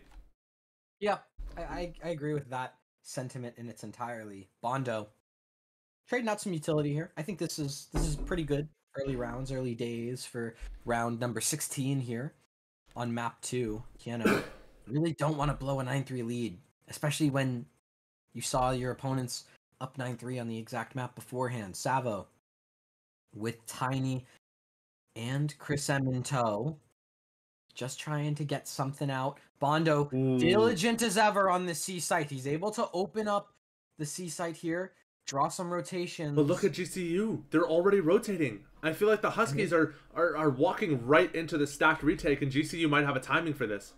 You're thinking, but the smoke's not good for water. There's a gap in that. If that gets exploited, Bondo towards CT. Matt with the nade. Can't flush out Bondo just yet. Bondo's able to find sight. Despite the trade onto Tiny, but good utility, forces Bondo to go down. Chris M and Senja, the anchors, the 2 dependable smokes players for this team, are able to keep numbers in their favor, as now it's just Dino, 1v3, tag up onto Savo, jump over by Chris M, and 2 HP makes the difference. Yeah, I was gonna be really worried for the Huskies. Even if Chris ends up going down on that round, that puts such, you know, so much damage into their economy. I feel like, you know, it's really, really crucial that they not only won that round, but they got to carry over as many guns as they did, because now the only person forced to save on this round is Tiny, and he's got his ultimate. Senja's one off of his ultimate. Chris M is one off of his ultimate, not just so that's going to be too much of a difference maker. You have Bondo's ult, so you're on this, like, kind of carryover round where you can reserve a lot of your resources, and if you're able to use those ultimates effectively, you can totally decimate GCU's economy going into this last round. I think that's why they're basically forced to call a timeout here, because they need that extra time to say, how are we going to deal with 4 ultimates and full rifles on basically our last round of the half to make a difference? Yeah, it's really tough, especially because you don't have. I mean, you should have a couple weapons. I think the economy is They've perfectly carried over balanced. every I'm looking at it right now. They've carried over every rifle, and they're one away from Matt's ultimate on the race. But outside of that, what Yeah. like how are you going to deal with the dogs, the Viper's pit, and the rocket coming at you? Like I said, on basically a must-win round for GCU. Yeah, it's not looking too great at this point. GCU having to get a lot done here in round 17 to try and keep their names in the game of Lotus. Try and take this series 2-0. Try and prevent this from going to a map 3. I mean, that's the grace of winning the first map is you get that buffer. You get that buffer of a map. It puts your opponents on the back foot, but Senja towards A, just absorbing, taking all of this A side aggression into his palm. Matt cooking up a push off the side of this guiding light. The Seekers have come out, and the Showstopper as well on that B side. As Senja wins his fight, eventually gets traded out by Volt. It's a from the shadows. It's a double flank here from the side of GCU. Volt as well as Sipe.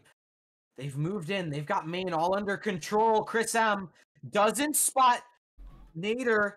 Nader eventually gets traded out. Volt and Dino alone, 2v2. Bondo and Chris M both towards heaven to plant the spike. It's a tag out from Chris M onto Volt. Dino's able to get the pick. 1v1. Does he know where Bondo is? Yes, he does. The tap comes through. So does the paint shells. Dino's forced off. Low HP. If Bondo gets the swing, he does. It's a shot through the wall on the head. Bondo secures a 12th. Keanu match point.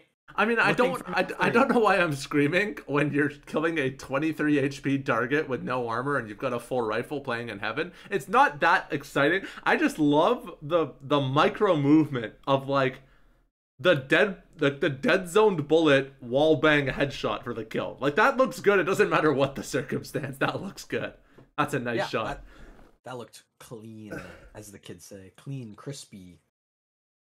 Insane. And now as we move to match point, it's an eco out for GCU, forcing out whatever little tiny bullets they have left in the clip. Matt cooks up a showstopper, gets immediately traded out. It is Chris M that gets taken out, so that smoke's gone. You only have Senja remaining. That's why you see him move that toxic orb, that poison orb in towards stairs.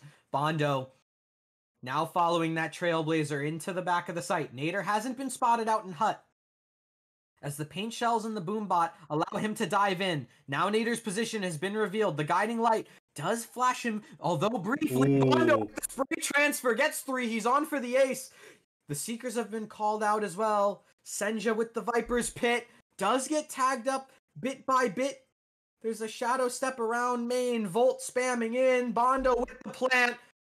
Sipe with the tag. Senja 1v2 turned 1v1, has to clutch. Viper's pick up with the spam around the side, gets Senja down. It's now a 6th available for GCU, barely clinching the round, keeping their life in this game.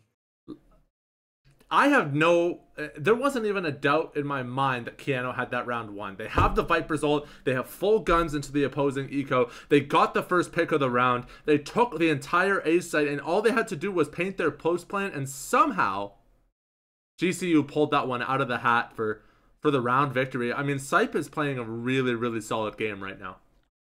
Yeah, Sipe, and it kind of rocked for this team. Went a little bit under the radar, I think, on Ascent, just because everyone was talking about Matt. But now moving into this round, Chris M and Bondo able to find Sipe. We were just talking about him. He overstepped the mark just a little bit. Is now this round looking ever so open. Door's been opened. Dino goes down. Volt able to find one, but no more. Nader 2v4. He takes the swing in. Chris M goes down. Lockdown as well in tow. Tiny on the ghost. Matt turns the flash. Savo with 1. Nader 1v2. He goes down. Savo secures map 2 for Keanu. We're going to map 3, Zeddy. Don't ask me to explain what just happened. I can't. I can't, because I'll try as much as and I can't. The ants came marching out of B main. On a must-win round for GCU, the ants came marching out of B main one by one, taking insane gunfights, winning some of them somehow, and it actually looked losable for the Huskies right up until it was over. I'm having a very difficult time breaking down how these teams are playing into each other. I can't tell if it's nerves. I can't tell if it's stress. I can't tell if it's too much caffeine in the Red Bulls they're sucking back before they're jumping into these games. I don't know what it is. Maybe they just have crazy reads about how each other wants to play. They're seeing something that I'm not seeing, but just absolute chaos on that game too. And I'm really, really hoping for everybody's sake, mine included, that Game 3 starts to stabilize a little bit so we can find some peace and tranquility in how these site hits are taken off. Because right now, I mean, just crazy. I think it's a case of the Mondays. It's a case of the Mondays. It's a case of the Mondays. It's a case of the Mondays. We'll add that to the list of descriptions for this game. We got the little boom bot that could. It's a case of the Mondays. It's a Subway sandwich angle. It's just it's a messy little game here tonight on the NECC Champions Pacific West Division. 100%. But again, before we go into map 3, we have a quick break for you. We'll be right back with NECC Valorant Keanu versus Grand Canyon University.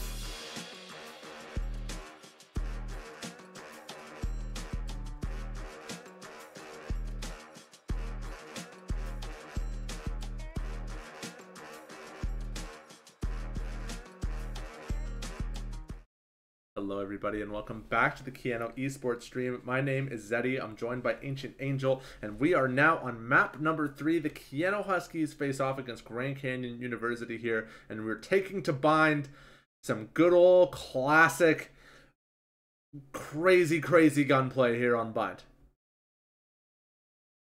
100%. I just want to mention, this is, I think, in terms of roles, I think this is one of Keanu's most comfortable maps. Yes. When we look at the team comp we have Savo back on this chamber. This is what he thrived on in 2022 when chamber was like heavily in the meta and you could run chamber on just whatever map you wanted. This was Savo's playground. And now we see Senja, you know, still on that Viper, I think still putting in good work. Bondo on the Raze, I'm expecting him to drop like 96, you know, like just going absolutely crazy. And Chris M, still on those smokes, dependable as ever. And Tiny now, again, on this guy. He looks good. He looks solid.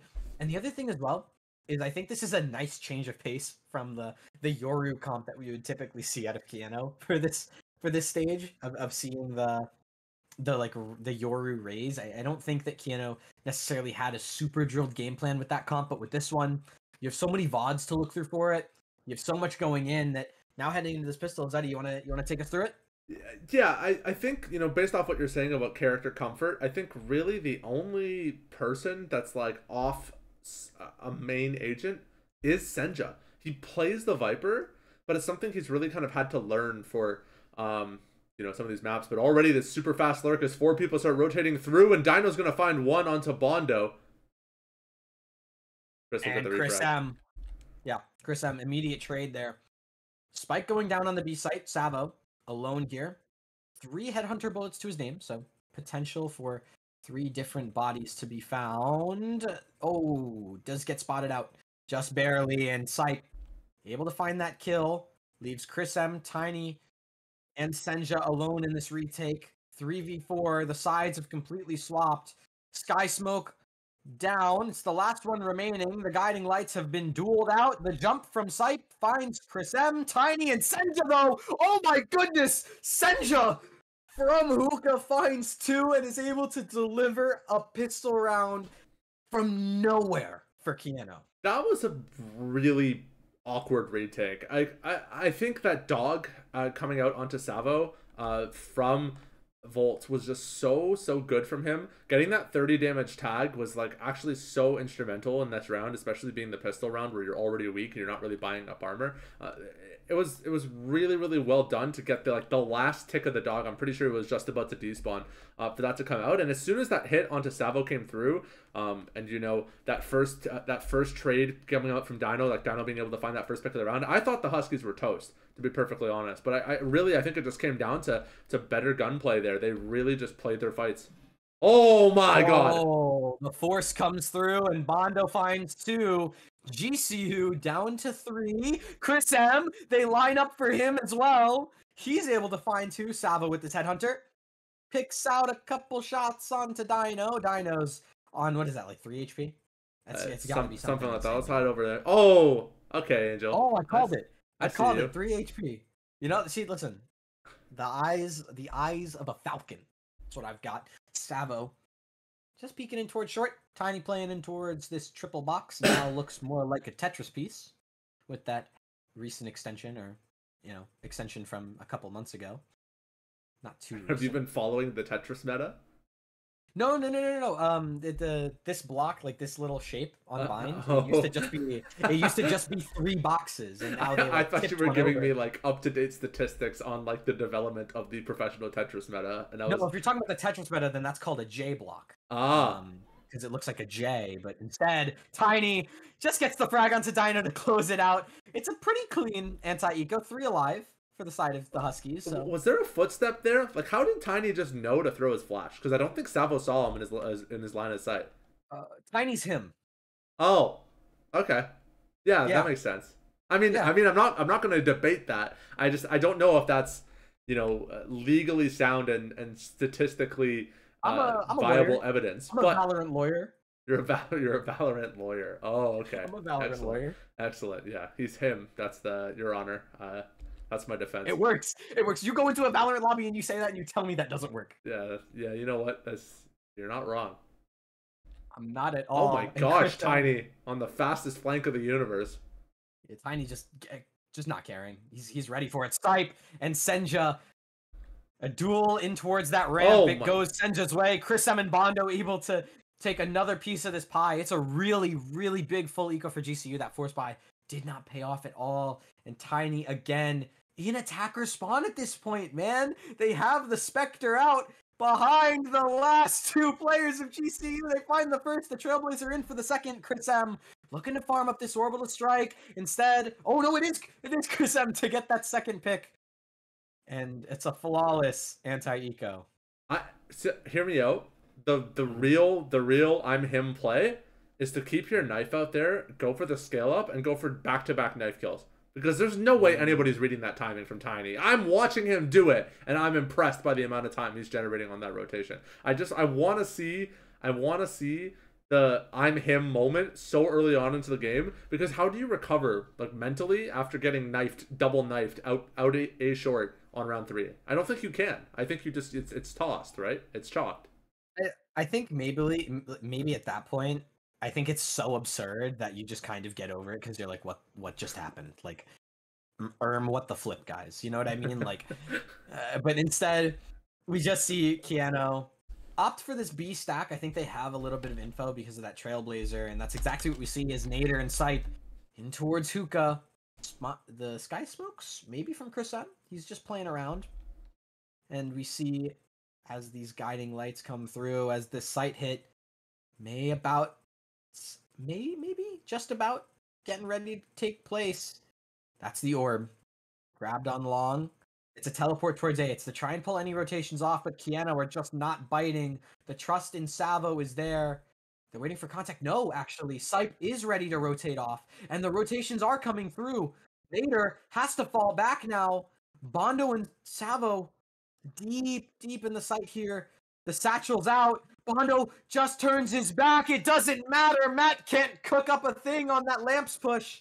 The incendiary comes out. Sipe planting towards truck.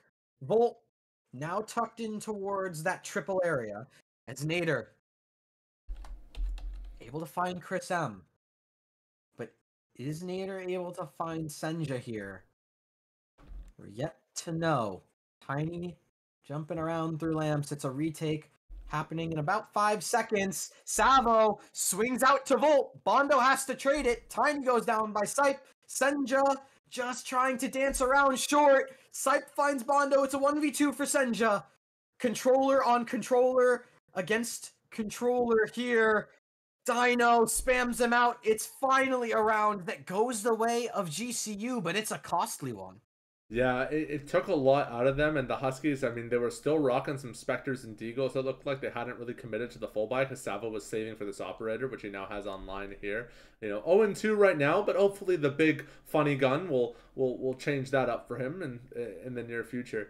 It was a really well played take by GCU, the way that they used the Sky Audio to bait and tried to leave Nader on that lurk, forcing some extra members up short. But I feel like where the Huskies really had some opportunities was I don't think they realized how much control they generated through lamps on that push. Like they had so much. I think it was like a 3 versus 1 that they had the capacity to force through lamps, and they never capitalized, and they got punished for it. They did. That's big there from Chris, though. I don't know if you saw that. That was huge. Bondo gets spammed out with that judge.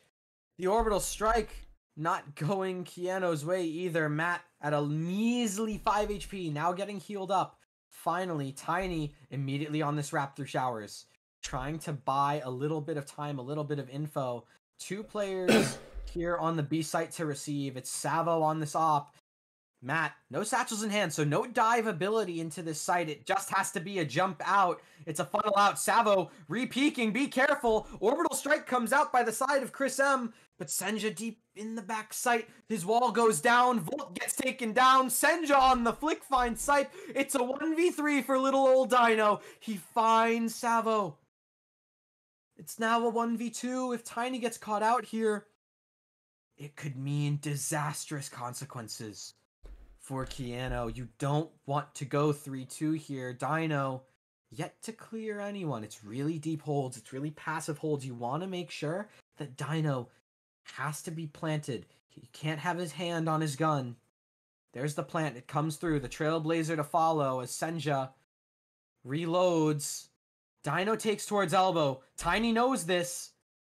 Senja on the hold. The flash comes through, but it flashes Senja. The team flash. Oh no, Dino with the 3K, the 1v3 clutch. That's insane. I don't quite know how Savo got beat out on site. I mean, he's opping so well. He's absolutely controlling Dora or Hookah. And I know at one point, you know, he went for the quick flick, and I think he got caught in a movement animation because he wasn't able to stick the shot. But I have no idea how Dino was able to win that 1v1 on him wrapping out of Garden. That to me is a mind-blowing kill, you know, for GCU, and they're gonna pay off heavy from that, as Dino already has his ultimate available, and they're going to be able to force up on the free operator for Nader going into the next round. Senja has one as well. Oh my gosh. Just W keying takes that Viper's Pit out of the round. That's the top fragger for GCU. Dino, who's been playing excellently throughout this series, goes down. It's a big fragger to lose. Senja getting ready to try and delay this hit for as long as he can. The paint shells, the boombot, the Trailblazers out from each side. Stunned up is Senja. Now Senja still is able to find one while stunned. Volt not able to get anything done just yet. Senja trying to get a third. It doesn't come through. Sipe gets two. Bondo with one. Stabilizes. 1v2. It's another clutch for a player of GCU. This time on the side of Nader. If he pushes through the smoke, he'll be able to find out Chris M. The smoke comes down. Nader found out. Too low. Chris M takes him out for Furkiano. Okay, let's do another trivia probability question. What's the probability of being concussed in tube, holding B site solo, and finding 2.5 kills for yourself in a 1v3? Okay, we're making this sound a little too juicy here, Zeddy. Okay, the first one he was concussed, absolutely, and it's not too great. But you know, it's only you know, I'd rather be stunned than flashed. You know what I mean? I feel like I'm getting actually on stream right now. Let me generate my content, okay? Let me make my let me say my bait, and then we leave it at that. Okay, I mean, I think you're baiting a little too hard here. You're baiting like some of the silvers in my ranked games right now. the first shot was crazy. Can we at least accept that? Oh yeah, for sure. The first shot was insane. Oh god. After that, Senja's just being him. You know. Oh, jeez. And now we see as this long scale comes in, Salvo and Nader having this little micro 1v1 chamber v chamber here. Nader peeks in. It doesn't matter. Salvo gets it. Chris M able to find one. Senja able to find one as well. This is an anti-eco that is looking to be near flawless for Keanu. Chris M pushing out. It's two on the swing. Tiny. Oh my goodness. Tiny and Bondo clean it up. It's a team ace. It's a flawless. It's everything and more. Keanu on 5. Yeah, I mean, that was just clinical. Senja is just playing an absolutely phenomenal game right now. He's really found a way to like turn this Viper into the Sentinel that, you know, he's been playing all year long ever since May with the team. Before they role swapped and put him back on Initiator, you know, it's like he's found a way to really come into his own on this Viper and getting some really important defensive round kills. You know, he's maybe that offensive lurk. We're still getting there, you know, getting to that point where we can really have those really heavy impact frags, those first bloods. But on defense, I mean, he's got it locked down. That B site looked untouchable, and it was. They absolutely decimated any attempt from GCU to try to break through Hookah there. The Viper's Pit was just way too strong to deal with. And that's the thing that I think a lot of people maybe might sleep on when it comes to Senja on this Viper. Because like, Senja on Viper, this has never been done before. Why is Senja on Viper? Why not move it Chris M? Why not something? When you look at the teams, and generally within team comps, who plays the Viper, it's one of two players. It's either the Sentinel player who's playing Viper, or it's the Flex player or the Initiator player who's playing Viper. And that's Satchel out.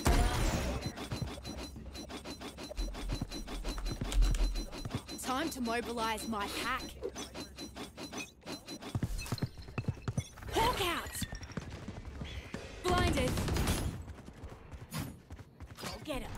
It's a great pick for him. It's something that, you know, at first this was a little bit, it took a little bit of work to to kind of add it to the roster. It wasn't a main agent for him, but he's been able to find some really good success with it on some really important maps. I mean, we've seen him picking it up on Lotus last map, and again here on Bind, on Viper duty. It's been very good for him so far. Down and out.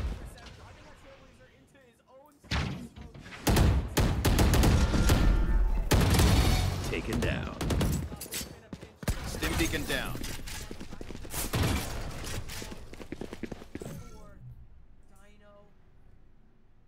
Toxin screen down.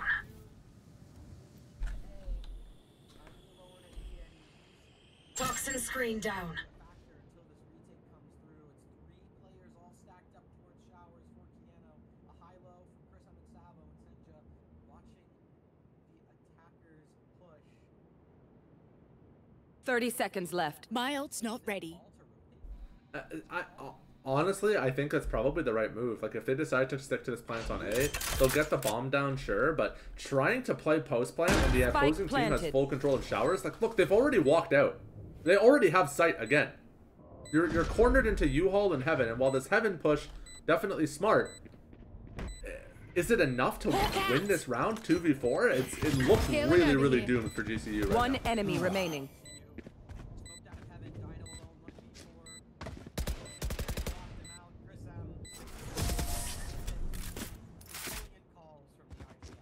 Right here. Yeah, that's something, one of the golden rules that you learn about Vine very on. It doesn't really matter what rank you are or how much experience you have at the game. The golden rule about Vine defense is whoever wins showers wins the A site. Like, it's so difficult to defend against opponents that have control of both short and showers, but it's even harder to hold a post plant against your opponents when they have that control of showers. They have that TP pressure. They have the ability to flood out from showers. You just cause so much chaos on site, and it's difficult to hold a post plant position that defends showers that isn't also exposed to short.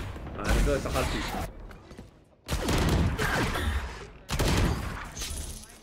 Spike down A.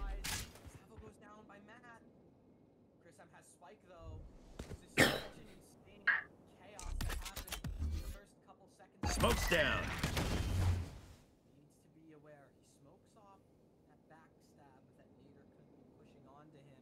Last player standing. He does, and it's now looking dangerous. Senja forced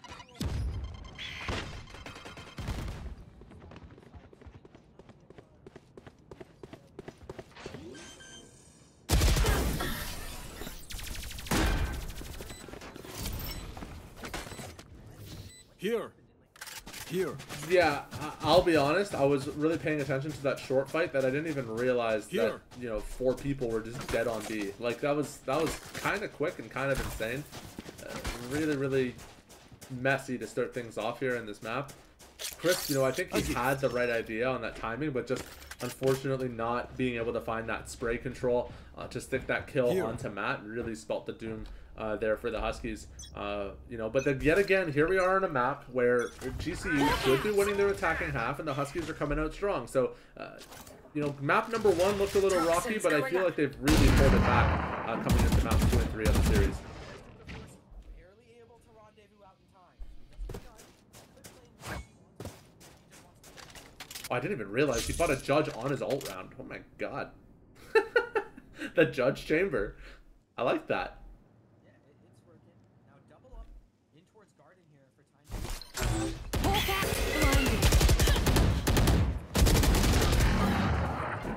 Spike down B. Teleport's ready.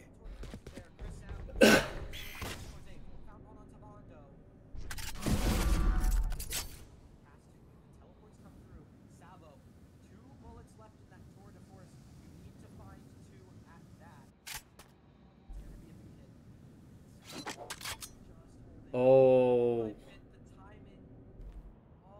so unlucky for him. If he just kept holding, if he just stayed patient, 30 seconds left. Oh, there's one. Spike down B. There they are. Welcome to my world. Sky! Out of charge. Spike planted. Fire in the hole!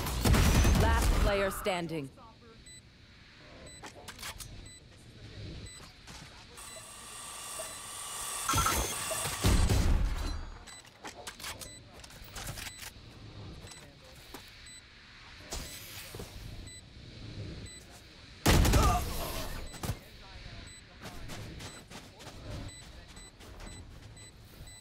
Oh, definitely. And I have to say, you know, we've been being pretty critical of, you know, both teams' plays so far, but sometimes it's important to recognize when teams are doing really good things. And I really liked the way Dino played that post plant for GCU. You know, he knows that boxes are going to get cleared. He knows that there's a judge in the hands of that chamber, and he doesn't want to take that close range fight. So to play that off angle behind tube, yeah, you have the Viper's goggles, you know, you're chilling in the ultimate a little bit, but I still think that intelligence to take that really advantageous fight was just made it so difficult for Savo in a situation that arguably based off of health could have been pretty playable. Sky's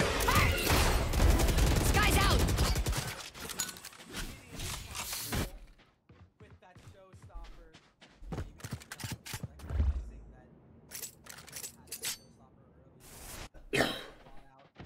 flashes out.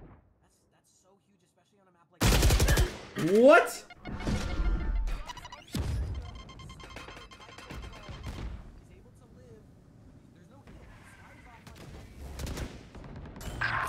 Grenade!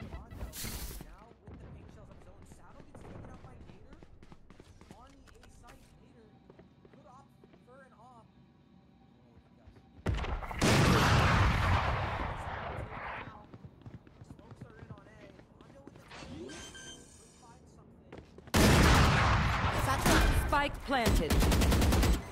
Last player standing.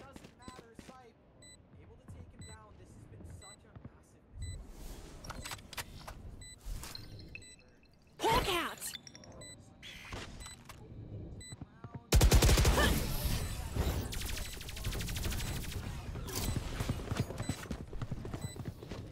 Last round before the switch. I mean, you always want that round. I'm just blown away by how that last round played out. That first kill onto. Oh, hold on. We're calling a timeout on round 11. All right, fair enough. We're gonna let the players talk through the talk as they get ready for that next round. But I guess you know what I think really blew my mind there was that hookah battle. Yes, it's good micro from Matt. Can't take that away from him. But we literally saw him peek through the doorway, and it was, I think it was the wall bang through crate that reduced the headshot damage, because I'm pretty sure that was a 148 dink onto Matt. And that's like, I'm kicking rocks after that, I swear. Like I'm putting my fist through my monitor if I lose out on a wall bang through crate against an opponent that's crouch walking headshot me with a phantom. I'm actually losing my mind. It's really, really unlucky for that round to start off like that, and then for him to get yet another kill and not die on 2 HP with no healer left. I mean, what are you gonna do? It sucks, right? Like, I think that dink 148 was just excellent play by A gift.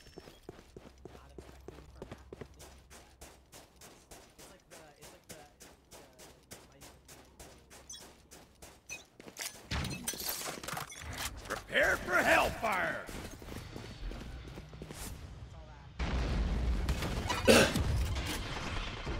I've got your trail. Satchel up.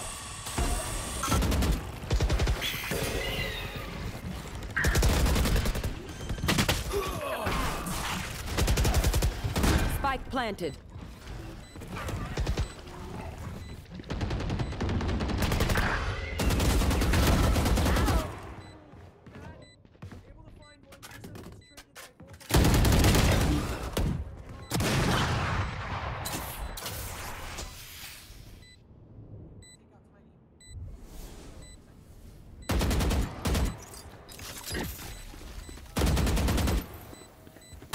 Last player standing.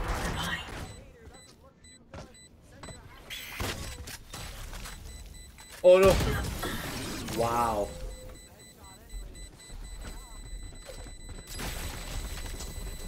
Switching Yeah, they've sides. done a really good job of finding their momentum on the latter half of.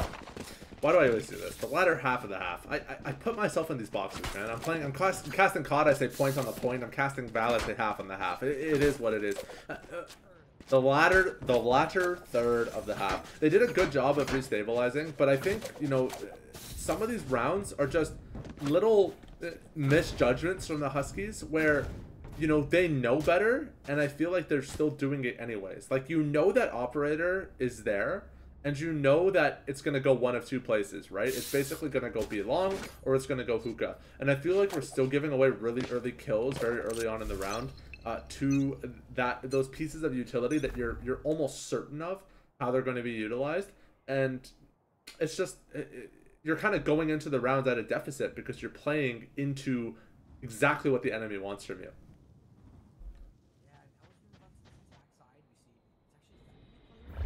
Toxin screen down.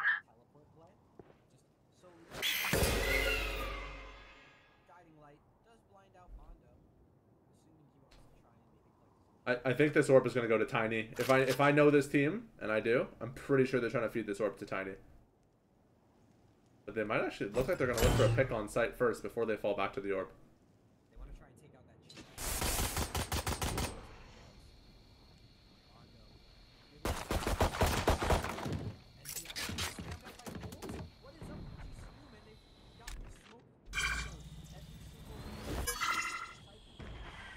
Spike dropped.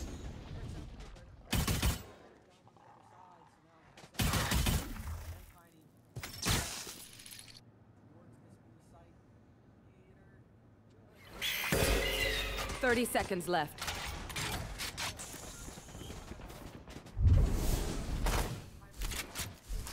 Hawk out! Launching smoke.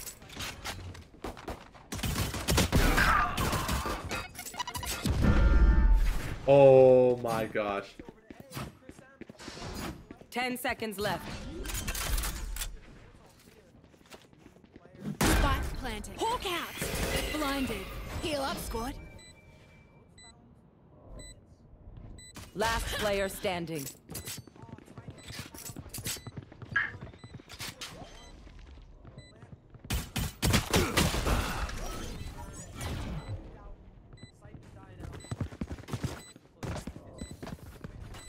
Spike diffused.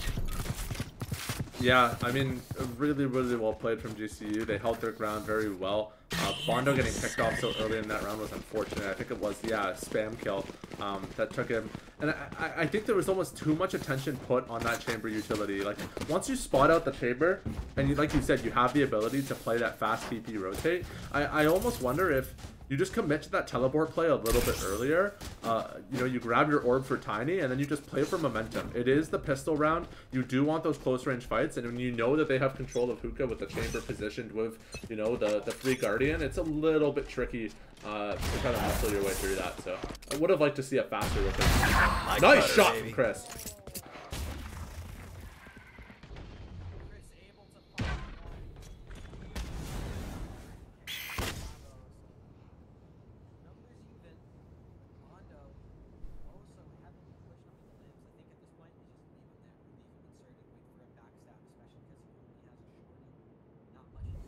It's exactly what they're gonna do.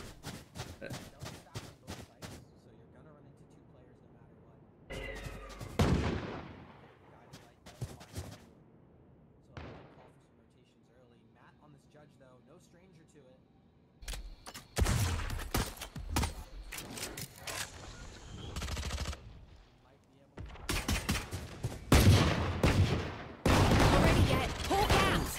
Blinded. Spike down B. I got the spike. Last player Oh. standing.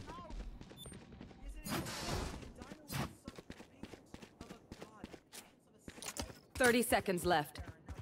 It's gotta go back to B. He has to go back to B.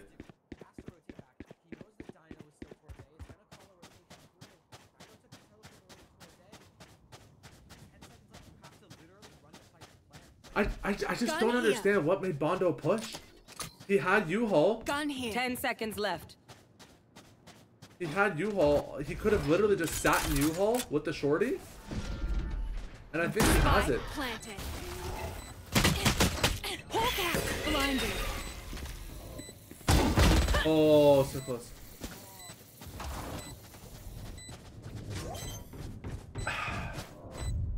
He was trying to go for that shorty flank, but I think if the call was just to get your pick and then rotate back to A, if he just sits there, he finds 2 on the round, right? You take out Dino, you take his gun, and then all of a sudden there's a constant pressure on any rotation through CT. It just looked like they were on the same page about what they wanted to do, whether they wanted to go back to A or to B. And I think if they were a little bit more committed to that A rotate, that play would have gone phenomenally well.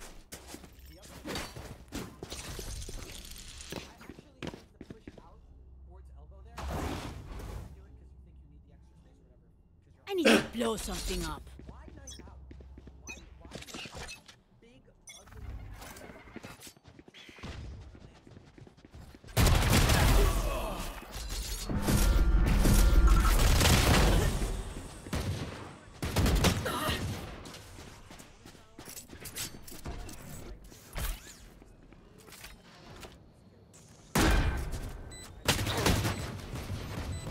Smoke's down.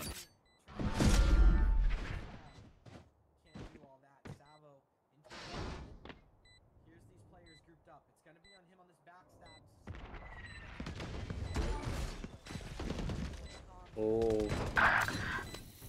None of them are looking right now either. Last player standing.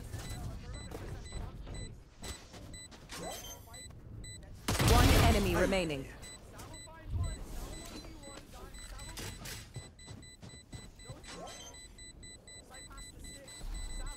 Out of charges. Did you see their faces? Wait, did he not have time to run into the teleporter there, knife out? I feel like if he knifes out, runs into the TP, he can save his gun. Mesdames, messieurs, the spike.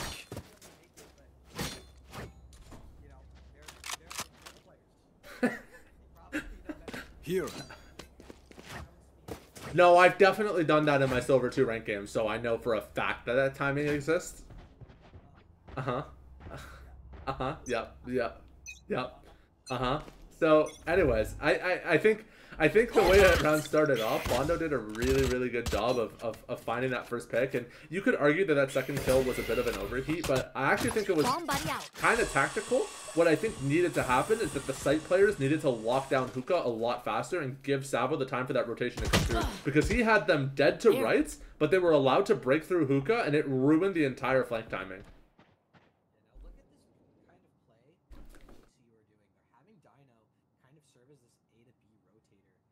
Really like. I think that keeping Sipe here on B makes a lot of sense, and then having these 3 players over towards A works out really well. As Bob using through Hookah alone, There. able to find Sipe on the jiggle.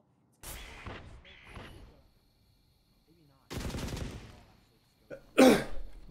not. I think this is give Chris M an orb out B long and then fake the B hit into A. That's the read I'm making. But this time they actually do it, because the last time they said they were going to do it, they didn't. But this time they're going to do it because I'm asking really nicely. Yeah, but if you do it, if you commit to this idea, you run incubators off towards showers. I've got your 30 seconds left. Yes. Satchel up.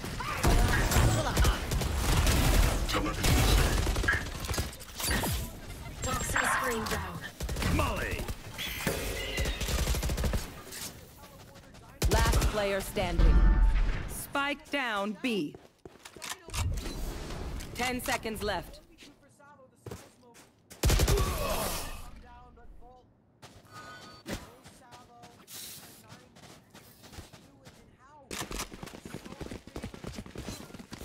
So, you want to hear the rationale?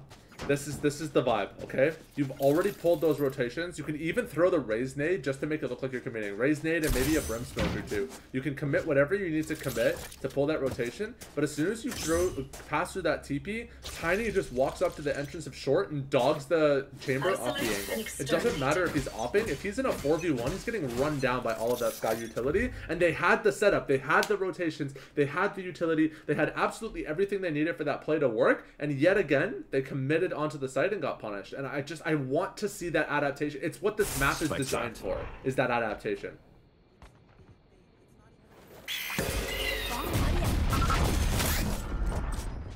I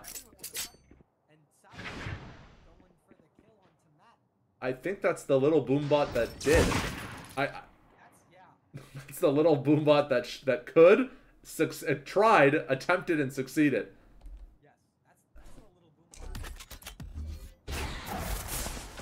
Launching smoke.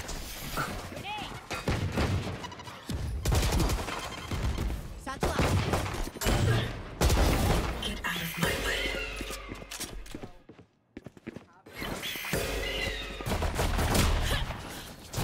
Last player standing.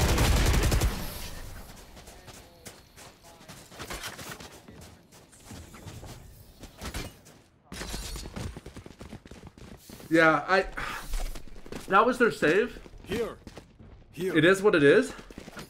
This needs to be the round where they just commit to the fact that this map has teleporters and I'm going to use them to win rounds instead of just having them bite me in the butt. Because that's what these teleporters have been used for so far, is just getting backstabbed through hookah.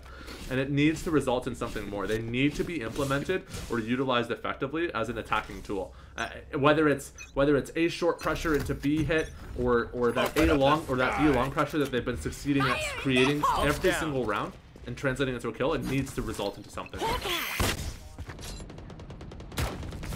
Time to hunt.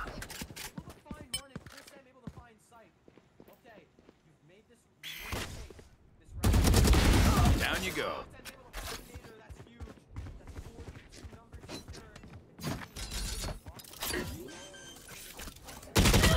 Four is an ore.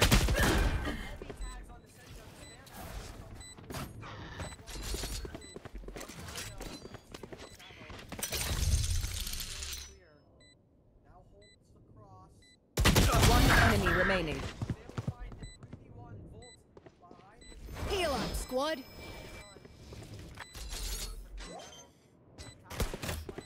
Molly.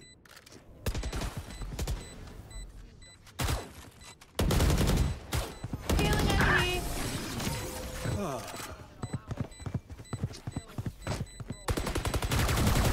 These parasites aren't gonna Definitely take doable, one step definitely past this winnable, and I place. think they're in a really good spot to close this one out.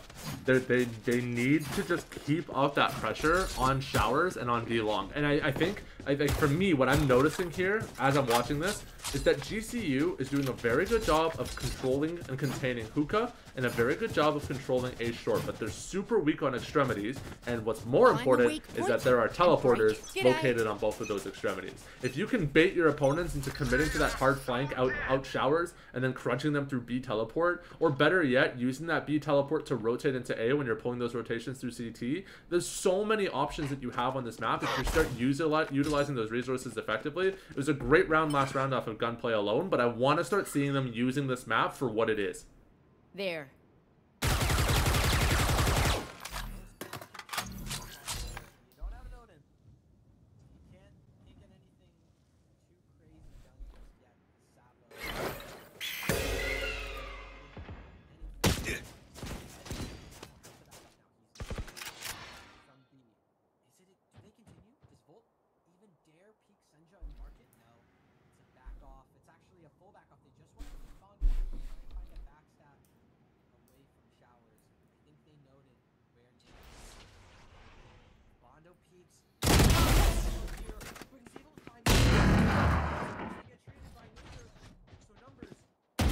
Toxin screen down. Fully smoked. Last Whoa! player standing. Spike down B. Whoa! We're driving blind. We got the blindfold on. I'm pretty sure didn't Tiny throw out a flash that hit like 3 people? Did they spam? They might have just spammed the flash off audio. That works. Oh, I know no one checked it, but I think the reason the kills came out as quickly as they did was because I think they were spamming the flash off audio and the Huskies were just late to react. I don't know what the calm was there, but That's a good spot.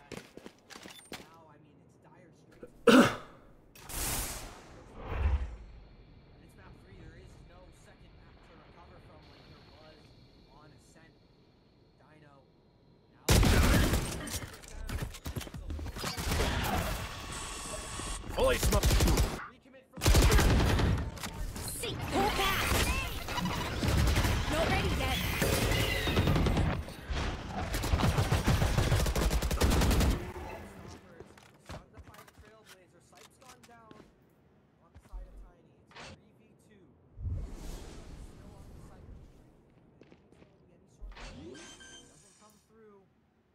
Here. One enemy remaining.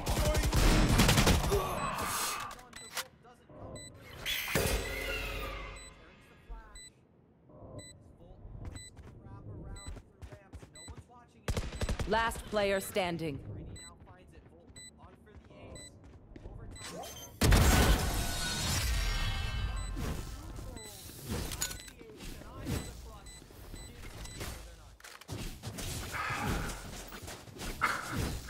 I need a second to just breathe and think through it. I'm looking at these rounds, and I'm just like, man, how are we going up 2 agents every single time and just not locking it down? I'm thinking, like, what is GCU doing that's just totally destroying the setup? And I really feel like Volt and Dino are just using utility in such intelligent ways that they've really just created these really difficult to break through trap setups on the Huskies. They're putting them in situations where they're basically forced to eat their utility, and we're not adapting, and it's hurting bad. Bleeding out rifles in that last round like really sucks for our economy. Go get it.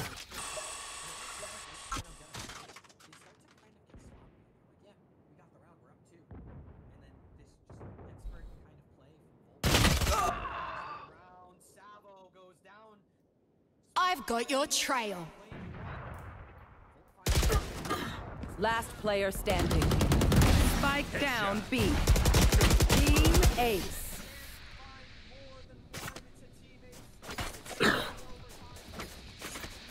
Match point. I'm looking at the economy. I'm trying to do some math. And the math just ain't mathing into Nader's operator. That's all I can say. I really don't know what the answer is here. You have the best answer I've got is that you have the Viper ult, you have the Brim ult, your A hit actually looks good. But look at what GCU is doing. They know that. They know that their A hit looks good, and they've already stacked it with 4 members. And that Brim ultimate on U-Haul comes out way too early. Way too early, and they're able to dodge it in its entirety. Open up the sky.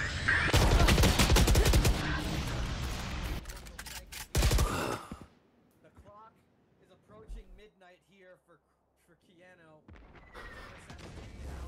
3v5, Tiny trying to recover any sort of chance into this game.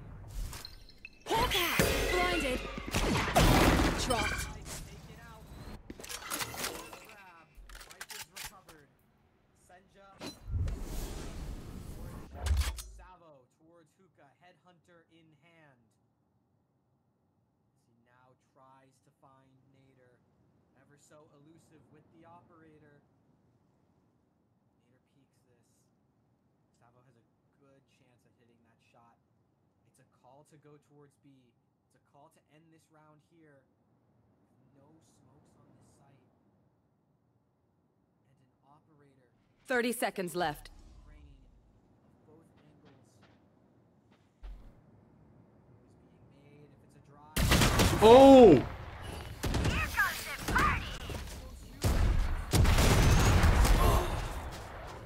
Get out of my way. Don't get in my way. 10 seconds left. Blinded. Last player standing. No! Dino gets the last kill. GCU take the series against Keanu. Defenders win. Wow. It was so bad, and then it was so good, and then it was done. That's my clinical assessment of that. It started off really rough. You got shut down in A short. They stacked the site. They read the hit. The op does not come through for Nader. It doesn't result in anything, really, on that round at all. And yet, we're unable to capitalize. And I think, you know, there's definitely some cleanup to do for the Huskies on their hits, for sure. But GCU played a really good game. I think Matt showed us, you know, what he's capable of, Ascent especially, just bringing in a really, really good defending half for them on the Ascent. And then we saw, you know, on the Lotus that Dino can put stuff together. Even on rounds where they're dropping rounds like crazy, he's still able to have an impact. And then going into this bind, just seeing all the havoc that Volt's able to create on this Sky. I mean, 3 really strong players that top in the scoreboard here on this third map. Definitely deserve that position. You don't want to say that, oh, Keanu had it, they just goofed up a few times. Definitely, you know, it's tough opponents that force you into those situations where you misplay, right? They put them in those positions, they put them in those tough spots.